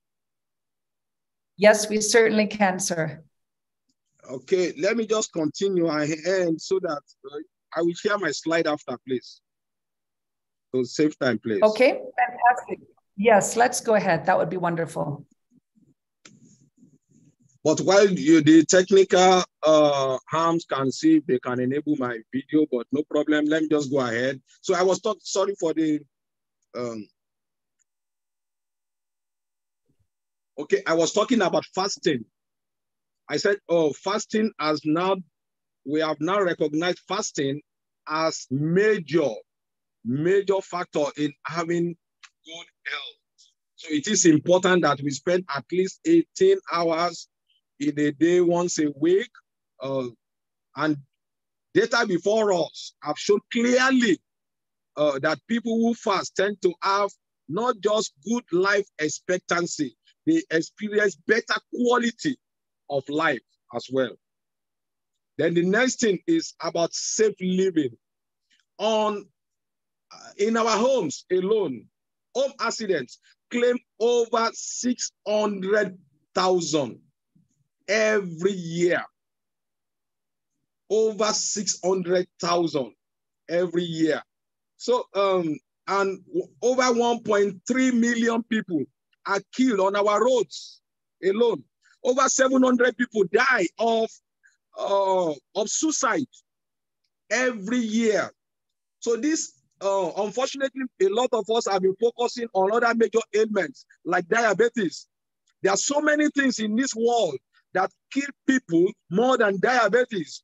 Roads together with suicide and together with home accidents. These are a lot of numbers that we can actually slow down. Temperance, moderation. Number 12, it is important that we do everything in moderation. Yes, it is important. We must try as much as possible to have self-control in whatever we do. Number 13, I call this love, association, and relationship. Ladies and gentlemen, if you cannot maintain good relationship with people, you have, it is regarded, we now regard it as a health challenge. Inability to maintain love relationship persistently, chronically, perennially, it is a disease entity. And it is so much, it is to be treated as such. For example, mere hugging, mere kissing, we release oxytocin, and oxytocin has been known to help mood, to help even in the reduction of stress hormones. Dopamine, when you release it, it makes you feel so good, makes you feel so bright.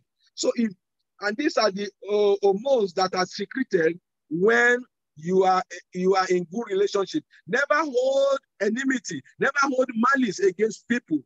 People who hold enmity cannot be in good spirit, neither can they be in good health. So it is absolutely important for us to note this. Number 14, mindset. Ladies and gentlemen, in the human body, in the mindset is like, let's take the mindset as the software of the brain. What you can see, the brain, the spinal cord, all those things, let us take them as the hardware. So the software controls the hardware, what the hardware does. So that is why the mind is so important. In the brain, for example, we have now counted, we have over 100 billion of neurons in the brain alone. And each neuron makes at least 10 to 15,000 synapses connection with other neurons, meaning that there are a total of about 1,000 trillion, that is 1 quadrillion of connections, 1 quadrillion of synapses, 1 quadrillion of intermingling of cells in your brain. So your brain is so powerful. Your brain sends out energy. What you think about is what you get. So you must continually tell this your software, this your mind that look, you've got to have perfect. So you can control a lot of things with your mind, because the conscious mind eventually controls the subconscious. And unfortunately, over 70 to 90% of our everyday function will come from the subconsciousness of our mind. So it is so important that we get our mind very clearly. Depression is avoidable. Depression is preventable. Suicide they are preventable. They are avoidable. The worst scenario, ladies and gentlemen, if no one encourages you, please encourage yourself. Recruit for yourself inner support, inner zeal. You can do it. You are created a healing machine. You are created in self-renewal. You are created in self-rejuvenation. You can do it. Let nobody tell you otherwise. That's the worst scenario, ladies and gentlemen. If no one encourages you, please encourage yourself. You can do it. Number 15, cheerfulness. You need to smile. You need to laugh. You need to make jokes. It is not every day you frown your face. I look at the mirror and tell yourself, Abraham, you are not smiling enough. You are not laughing enough. Come on, smile. Come on, laugh. When you smile, you see what you do when you laugh? You secrete endorphins. Endorphins are secreted almost 30% higher than when you don't smile. What do endorphins? What do? They are secreted from the brain. They are natural painkiller. They kill the pains in you. No, they make you feel happy. And when you smile consciously and it becomes subconscious in you, you'll be releasing good doses of endorphins. Higher levels of life satisfaction and lower levels of depression and anxiety is the result. Ladies and gentlemen, when you laugh, when you smile, your immune system is strengthened. You have even lower blood pressure. These have been well documented in literature, in science. It also improves cognitive function, including memory. Can you imagine smiling, laughing, making jokes, be humorous? Okay?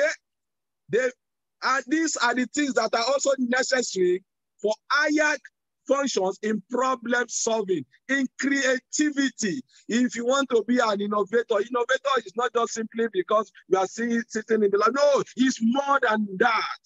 And lastly, under cheerfulness, let us be grateful. Let us show gratitude. What you are doing, let's show gratitude. Let us be grateful for where you are today. It could have been worse. If you look at it, you are not even at the bottom. You may be in the middle, but you are not at the lowest rung of the ladder, ladies and gentlemen.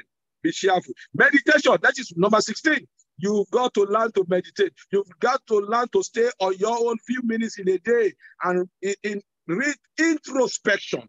Okay, meditation can increase the activity of the prefrontal lobe cortex. That is the science behind pre-medication. And you need the prefrontal lobe cortex activity for executive function, for decision making. That is, you've got to put into action your prefrontal lobe. If your prefrontal cortex is not working optimally, it's almost impossible to exhibit good decision. It's almost impossible for you to have good executive function. It's almost impossible for you to problem solve. So you've just got to find time to meditate every day. Recreation and relaxation.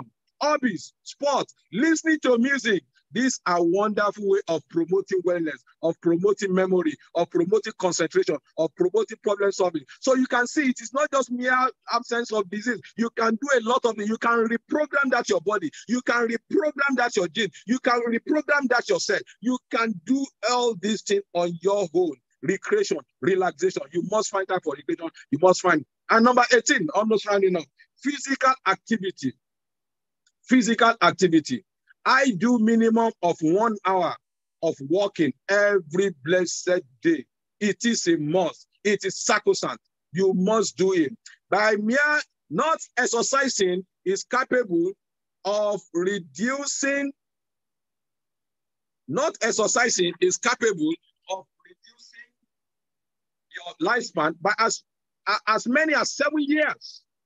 Yes, by as many as 7 years, is capable of doing that. So you've just got to find a way of increasing your physical activity. This is very, very important. It is important for your health. It is important in terms of reduction of stress on your health. It is also very important in terms of reduction of the incidence of cardiovascular disease, of diabetes, of hypertension, of stroke. So a lot of things, a lot of benefits from having physical activity. Physical activities have been documented in literature as well to be very vital in the prevention of cancer. This is very interesting. Regular activity plays an important role in helping to maintain a healthy body weight as well. Excess body weight increases the amount of estrogens, androgens, insulin, all of which actually promotes tumor growth. So it is important you do that, please. Exercise, very important. So then under exercise, I must make mention of the soleus push-up. What do I mean by soleus push-up? Soleus push-up, you raise up your, most of us spend 6 to 8 hours of our life every day sitting down. All what you need to do, sit down on your toe, then put your toe down and make sure that your knee is at the right angle position, and then gently raise it up, put it down, as if you are tiptoeing under your table. That has you are giving yourself the opportunity to reduce your blood sugar by as much as 52%. You are giving yourself the opportunity of reducing your insulin level by as much as 60%. And when you take all this in totality, you are saving 2 things. Let me tell you a lot of things you are doing. Number one, you are saving yourself from deep vein thrombosis. You are saving yourself death as well from cancers, because over 16 cell types of cancers have been implicated in hyperinsulinemia. That is, high levels of insulin in the body has been implicated in several cancers. And I told you earlier on that half of the world are at risk of developing cancer. 4 billion people are at the risk of developing cancer in the world.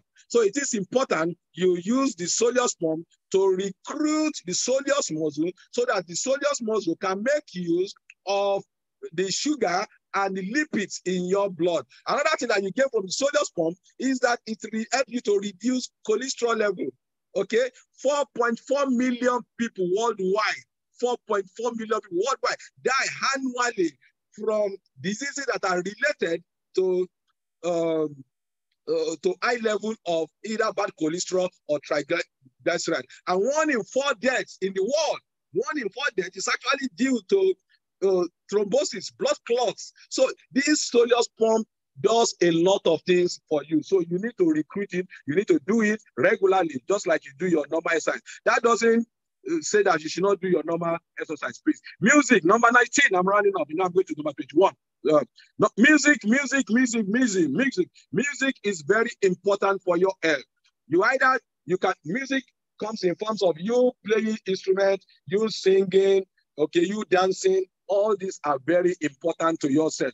People who sing, who dance, okay, who do instruments, they secrete a lot of more antibodies than those who do not. They secrete a lot of more of dopamine than those who do not. So it is important that we enrich ourselves with music, okay? Either we dance to music, we play music, or we sing. It is so important. And a lot of studies have been done. I remember several years ago, a study was done. Some mice were put inside a maze. They are supposed to locate food at the end of the maze. One group, nice music, like Handel, like Mozart, okay, was played to one group. Another group never had music. That group that had music, they were able to navigate their way in due time, okay, and to the food, and they were well fed, they were healthy. Unlike the other group, they were not able to navigate their ways through the maze. Eventually, they died within the maze. Guess what? Surgery was done. Their brains were harvested. The scientists discovered that in the brain, they actually developed tumors. Some of them developed the hippocampus tumor. And so this is so important, that the music is so important. We underestimate the importance of music to our good health in terms of self-esteem, in terms of confidence, in terms of social ease, in terms of posture, in terms of psychological behavior. So music is so important. This has been well documented in relation. A lot of scientists, especially in Einstein aging studies that have been done a lot in Germany, these are well documented in literature. Number 20, I'll round it up. You remember that I told you there is something in your body that you produce naturally that actually almost parallels the reduction in the telomeres that you are having. As I said earlier, the telomeres are actually the tail ends of all your chromosomes in your body. Yes, they are the tail ends.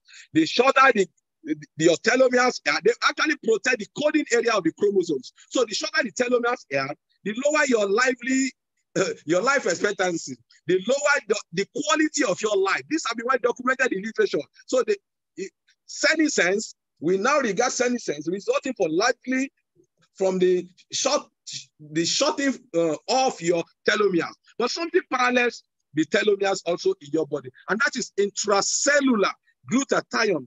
This glutathione that God has naturally bestowed upon you, that's created you with. As you go down to, as you age, by the time you are 20, it begins to go down. By the time you are 50, 60, you have lost over half of your glutathione level. So you've got to find a natural way of raising your glutathione. So it is important. And lastly, ladies and gentlemen, health checks. Find time to do health check. Mental health check is very important. No, don't just focus on physical. Also focus on psychological health and check all your numbers. The blood pressure, the blood sugar, the lipids, the weight, PSA in some people, blood counts, and routinely do a self-assessment. And in conclusion, the human body can be reprogrammed to heal itself. That is what it has been designed to do. The primary goal is prevention of diseases and early detection. Many chronic diseases share common risk factors, and all of these states can also be prevented or treated more effectively if you adhere to my 21-item prescription. Ladies and gentlemen, there is no substitute for good health. Health is our greatest possession.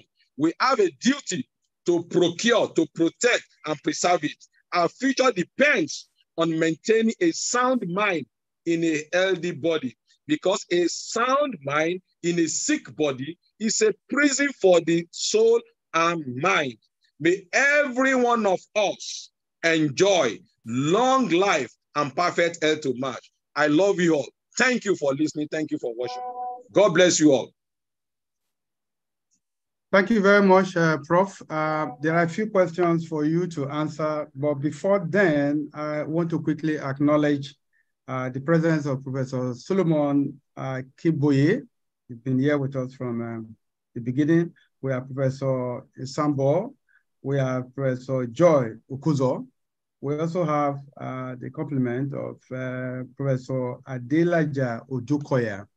We have Professor James Katende. And then we have Professor Kemi Odukoya. You're all welcome. Now, the question and answer session will be coordinated by Ann Tumbo and Dr. Mary Akiemi. Over to you now. Your questions have been collated and they are going to be asked on your behalf. And Prof is going to provide answers to them. Yes, Ann, go ahead. Okay, great. Yes. Yeah. Yes, great. All right, I'll start with the first couple of questions, and then I'll turn it over to Dr. Mary. So we've got a number of questions, and let me just see here. So we have from Oyemi, we have a highly informative presentation.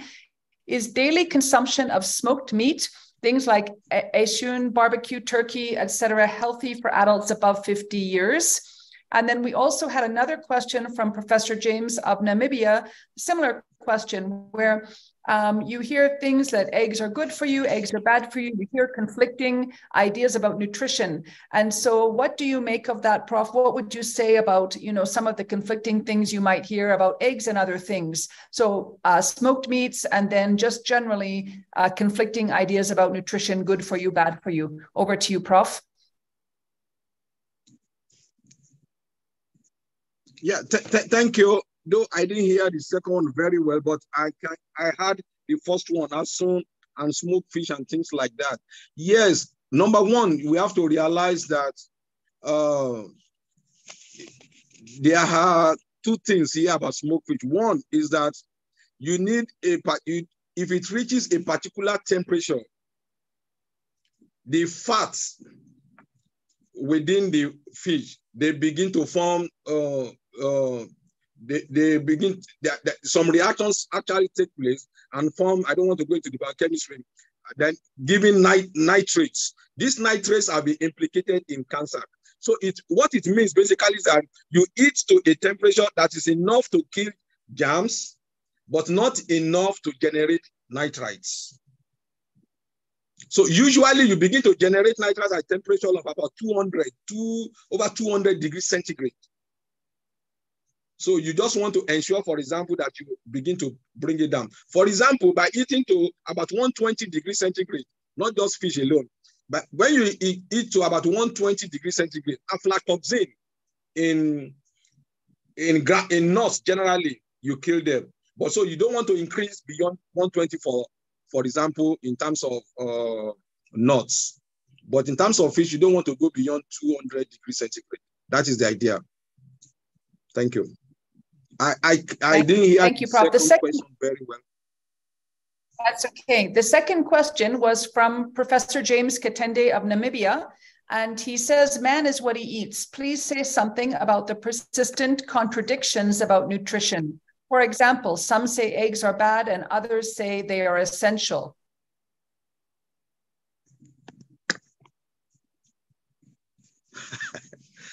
Okay, you see, yes, let me say,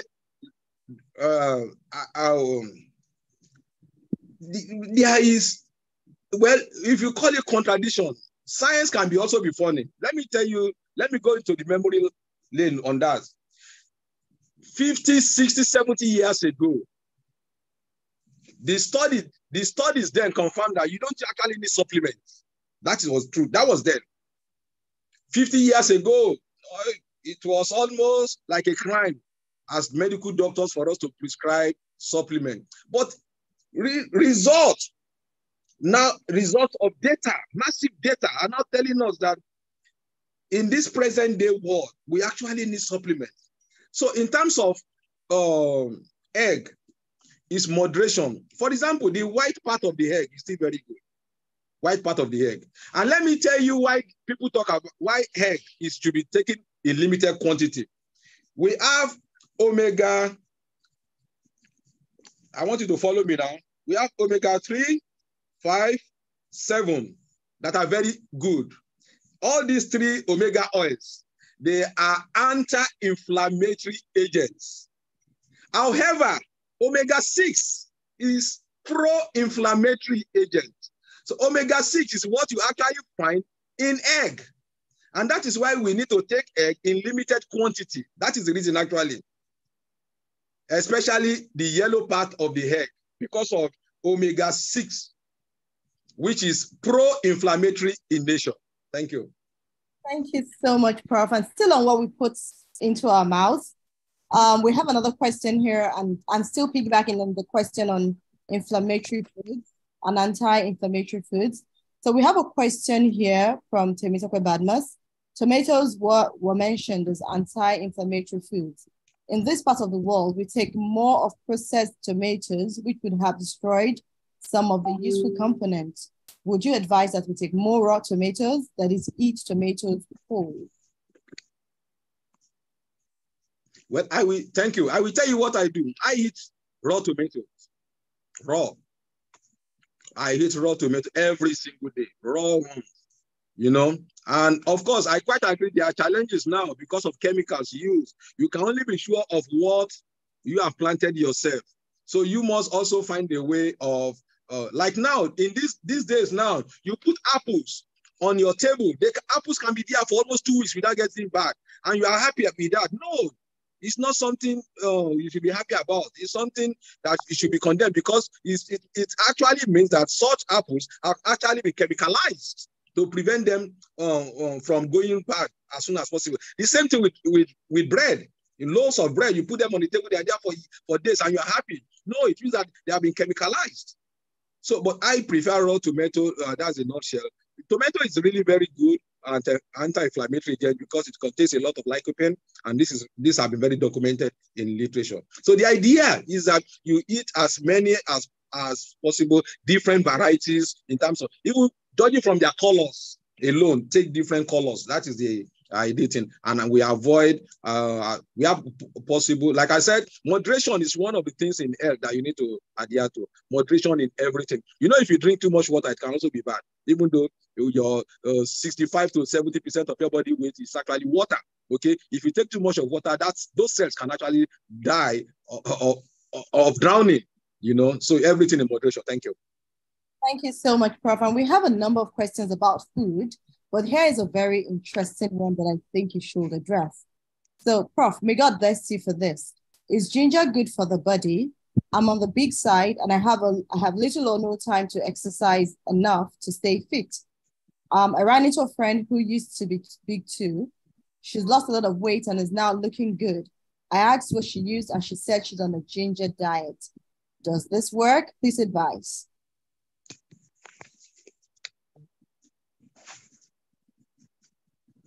Hello? Hello, yeah, Prof. Thank you.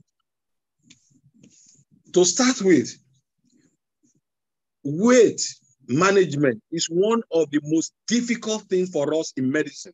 That's the hard basis. Number two, there is no one strategy fitting all for all. Everybody will have different strategy, but they are basic things. For example, what you want to achieve in weight reduction is to ensure that you utilize more energy than what you are taking, because your food is converted to energy. So it means you must limit your food intake to start with, and you must increase your energy expenditure.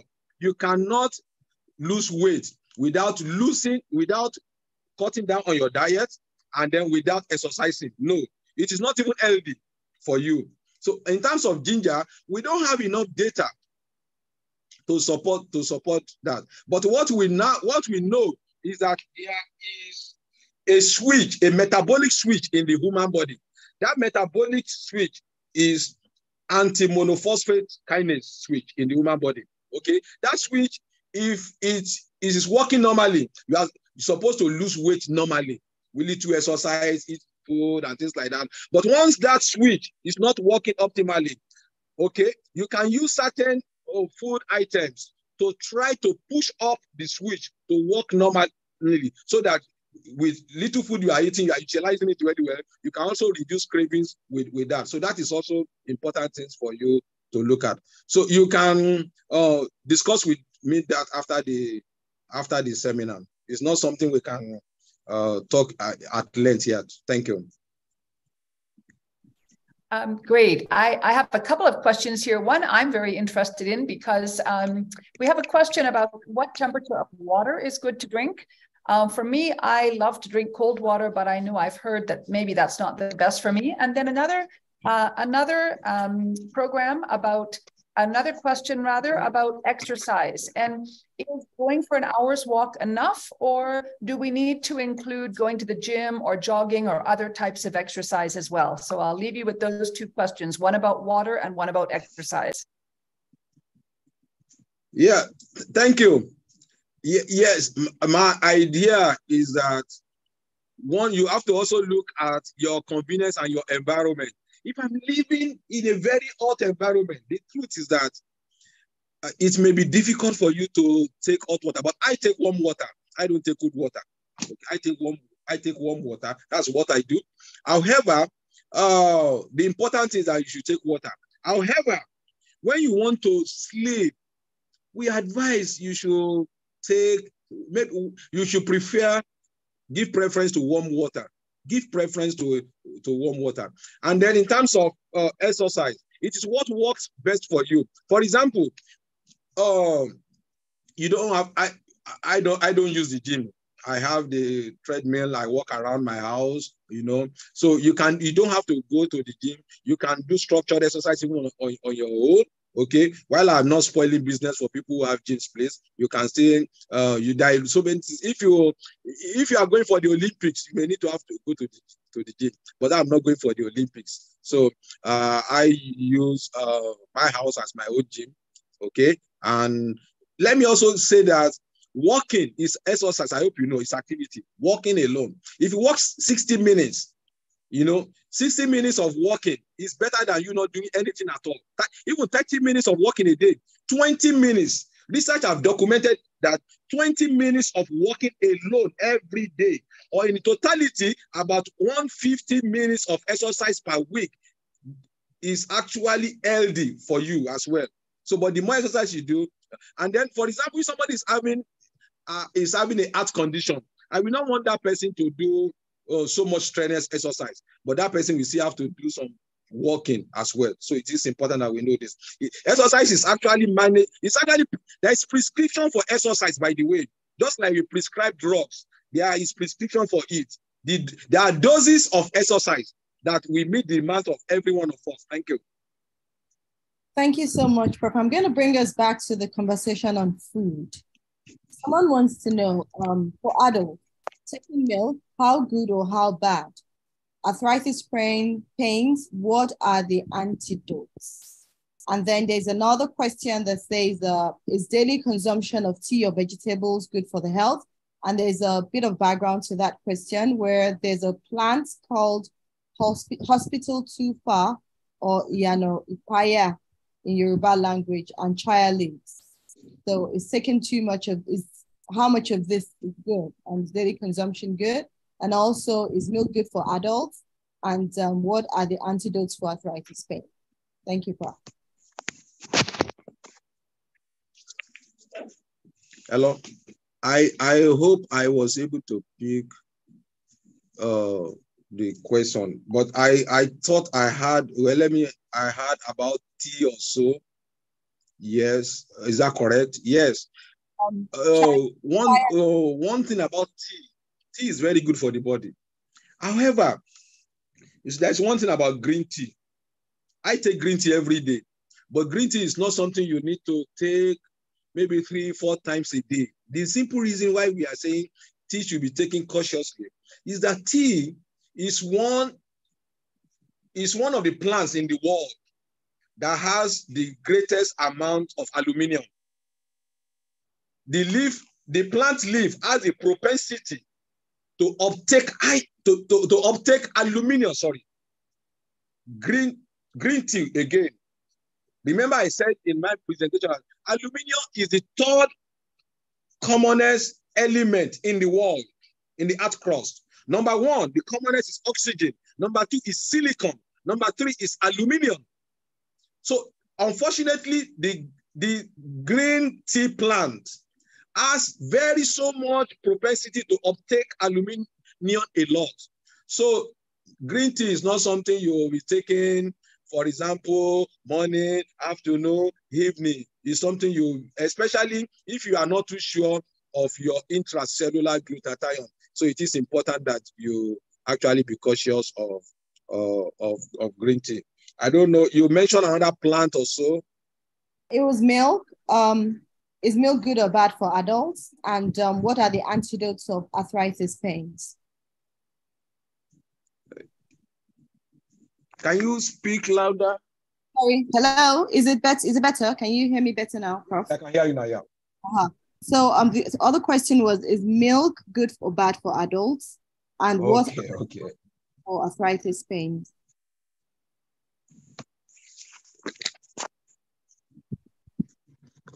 This is very interesting question about milk. The interesting thing about question, we are now beginning to suspect again that really the animal milk is not actually meant for adults. And that is the reason why a lot of people actually react to animal milk. Okay? In the very, very young, in the infants, they still have the enzymes to actually metabolize animal milk. But unfortunately, as you grow older, you begin to lose that ability, And what I'm also going to tell you is that flatulence is actually you fat because you are not metabolizing those things. It's actually an evidence that some form of indigestion has taken place. So really, milk, if you look at it, animal milk is not actually meant for adults. Okay, of course, a lot of us will take milk. But so what do you take now? Almond milk, okay, milk made from, you know, if you don't react to soy milk, some people react to that as well. So it is important that we know that if you can avoid milk as an adult, every one of us will love to have cream in our tea, we want to have in our coffee, but let's in moderation, please, in moderation. I always want to run away from the word now, avoidance. It puts people, so I need to be very careful. Sometimes you don't want to, you want to help people to win people off gradually. That is the idea. Thank you. So, Prof, we have a question here about wheat as well. Is wheat a known example? About what? About wheat. Oh, okay. That's another interesting.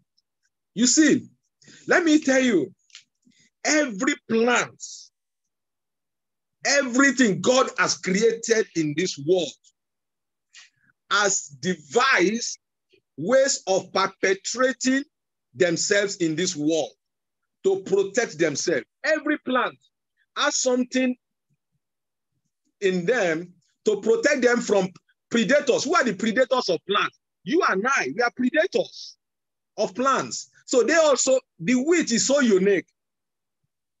In the germs of wheat, we have a substance in high quantity known as lectin. One of my PhD students worked on lectin. She's on this called Dr. Ini Okoko. She is a senior lecturer in anatomy now. She worked on lectin. You know, lectin is can be very dangerous. It permeates the intestinal mucosa and causes a lot of damages. So sometimes when you prescribe whole wheat bread, whole wheat of this, whole wheat of that, it means that you have included the germ.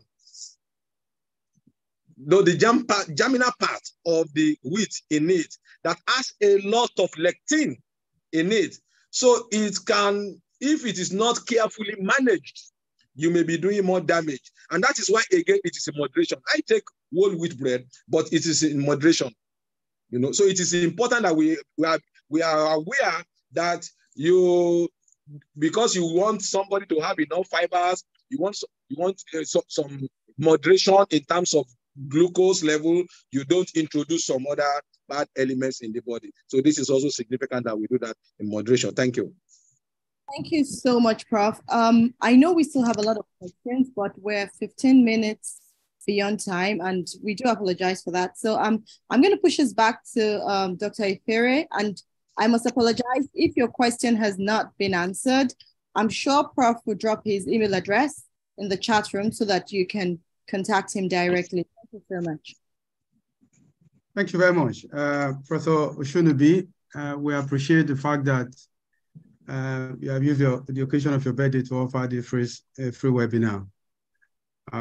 Professor of Anatomy, Professor of the Living and the Dead, Jack of many trades, Master of many trades. And I agree with that because when you were Executive Director of the Business School, you set a record that is difficult to beat.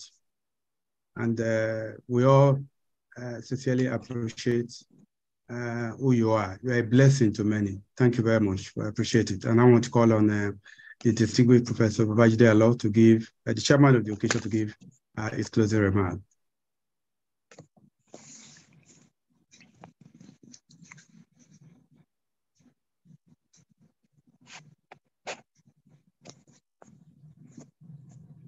Dr. Ifere, I think the chairman has to be brought into a panelist, please. Okay, can somebody move him in? Because I spoke to him and he's ready with the closing remarks. Or allow him to speak, just enable it. He's been promoted to panelist. Okay.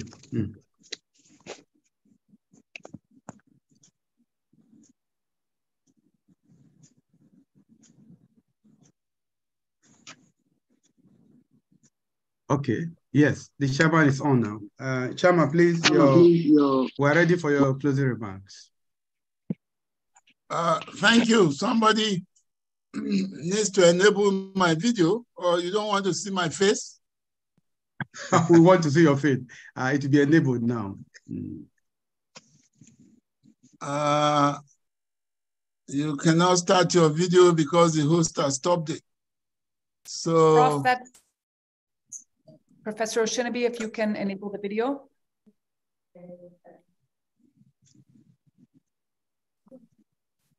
Well, or maybe I should just carry on. But I thought I want Abraham to see my face and know want to see your face. I'm in an excited mood.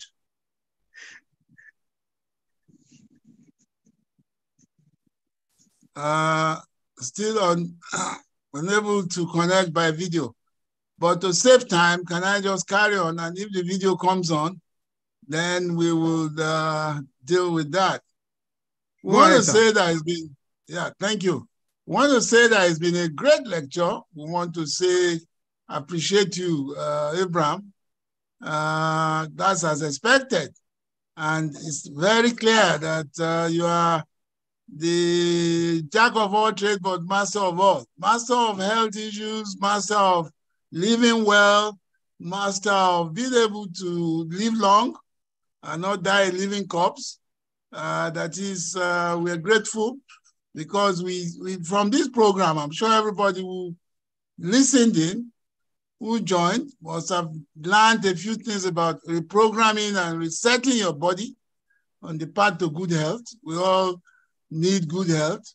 A sound mind is a sound body is the element of human living. And you've showed us that our habits can indeed possibly influence outcomes that we get. The habits are very important, and particularly doing everything in moderation, like you emphasized. People say, some say eat eggs, some say don't eat eggs. You've told us that the important thing is to do everything in moderation. And you've proven that you've given us critical tips on what we can do on our own to live a healthy life. And you relied on results of research. I'm sure this is from wide reading that you are able to come up with all this, because I do know that it's not as if you've carried out research on all of it, but you've taken interest on healthy living, taken interest in living well, and you have assisted all of us who are listeners on how we can live well, how we can reprogram our living style to ensure that we live well and we live long and we don't die a living corpse. And we pray that we won't die a living corpse. Thank you very much, Professor Osinubi. Congratulations and congratulations once again. Thank you, sir. You continue to make us proud. Adewale Adepoju, Osinubi, AAA for short. Thank you, sir. Continue to work stronger and stronger. And we look forward to your 70. Maybe at your 70 again, you will do another webinar like this. Yeah. We look forward to your 80. We look forward to your 90. Yeah. And as I said, because you are a member of the Marks team, we look forward to your becoming 120. We just heard that the chairman of the Marks team is 97 this year or something like that. So with that, we are sure that our own Abraham Osinubi is heading for 120. If the Lord tarries in coming back. And so we wish you well. Congratulations. And greetings to Anne. Anne, you've anchored very well. We appreciate you.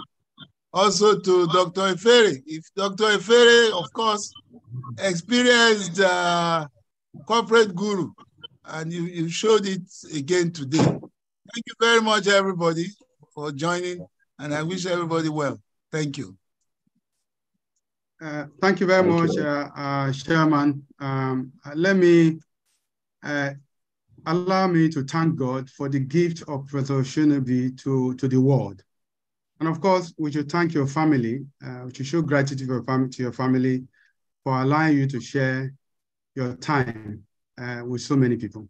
And I want to thank my co-panelists and moderator for the job we have done. Especially want to thank all attendees for spending your time with us to celebrate a great man. I want to advise that we apply the lessons of this webinar so that we can appropriate the benefits that it was intended to give. Thank you very much. Have a very good day. Great. Wow, what a time to be alive. You're one of those souls that everybody appreciates. You're an incredible human being, someone I love and admire so much. You've impacted me and the lives of so many thousands of people in a great way. You've been a father, a mentor, a teacher to me. I am so grateful for all you've done. You've been awesome, you've been amazing. Your dedication, your commitment, your hard work. We see all of these and we don't take them for granted. To thank you for helping educate health professionals on the importance of glutathione and the ribosine technology.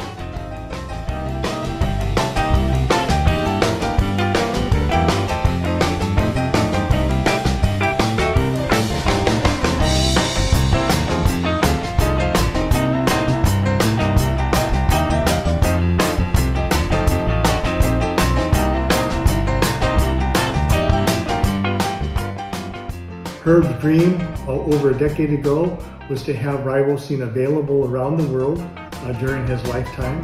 His dream has come true, and your efforts have made this possible. As a basic science researcher, his only goal was to improve human health by his research on glutathione supplementation. And your research and publications on the ribosine technology has helped validate the science. Always a great time working with you and spreading the good word about ribosine, but this is your day, so I'm drinking this infused to you. Wanted to share with you that we love you, we appreciate you, and everything you do for everyone. We love you a bunch. Can't wait to see you. I love you. I appreciate you. Oh, Prof, you are still the youngest Prof I know. We love you so much. We love and appreciate all the energy, all the time, and all yourself that you have poured out into the betterment of the world. Thank you for being a mentor. Thank you for all the amazing things you do for us. May you have all the blessings and the joy and the love that you share with so many. I hope you're having a great day. You deserve it. We wish you the very best. Thank you for everything that you do for Max International. On this special day of yours, we say God will bless you, He will increase you, grant you all that your heart truly desires. You will live in health, you will thrive in abundance in Jesus' name. May God bless you and help you make more impact in the world. Prayer is that God continues to pour Himself into you, that you continue to age beautifully, graciously, and fruitfully, that even at 90, you'll be giving us those power moves like you're still 18. I just wanted to wish you a very, very happy birthday. Prof, I just wanted to wish you the happiest of 60th birthdays. Happy birthday to you. Hey, Prof. Happy birthday, 60th birthday. Oh my God, you look so amazing. Young. Happy 60th. You're actually 3 weeks older than me. Happy birthday, Prof. Osinubi. Happy birthday, Professor. We wanted to wish you a happy 60th birthday. Herb also has a birthday this month. Will be turning 96 and credits his good health and my mother's good health, who is also going to be turning 96 this year, to ribosine. We wish you the very best. Thank you for everything that you do for Max International. Happy birthday from both of us. Happy birthday, Prof. It is your birthday, 16 years old, the youngest professor I know in the whole world. We are so blessed by you, sir. Sorry, excuse me. You say what? He's 60. 60. Sir, how old are you? 60. I thought you were a teenager all this time. Where do you get all the energy from? Let me guess. Ribosine. Wish you long life and prosperity. May your yesterday never be better than your tomorrow. Happy birthday. Happy birthday, Prof. It's your 60th today. I'm so grateful to God for bringing this day to pass. We love you.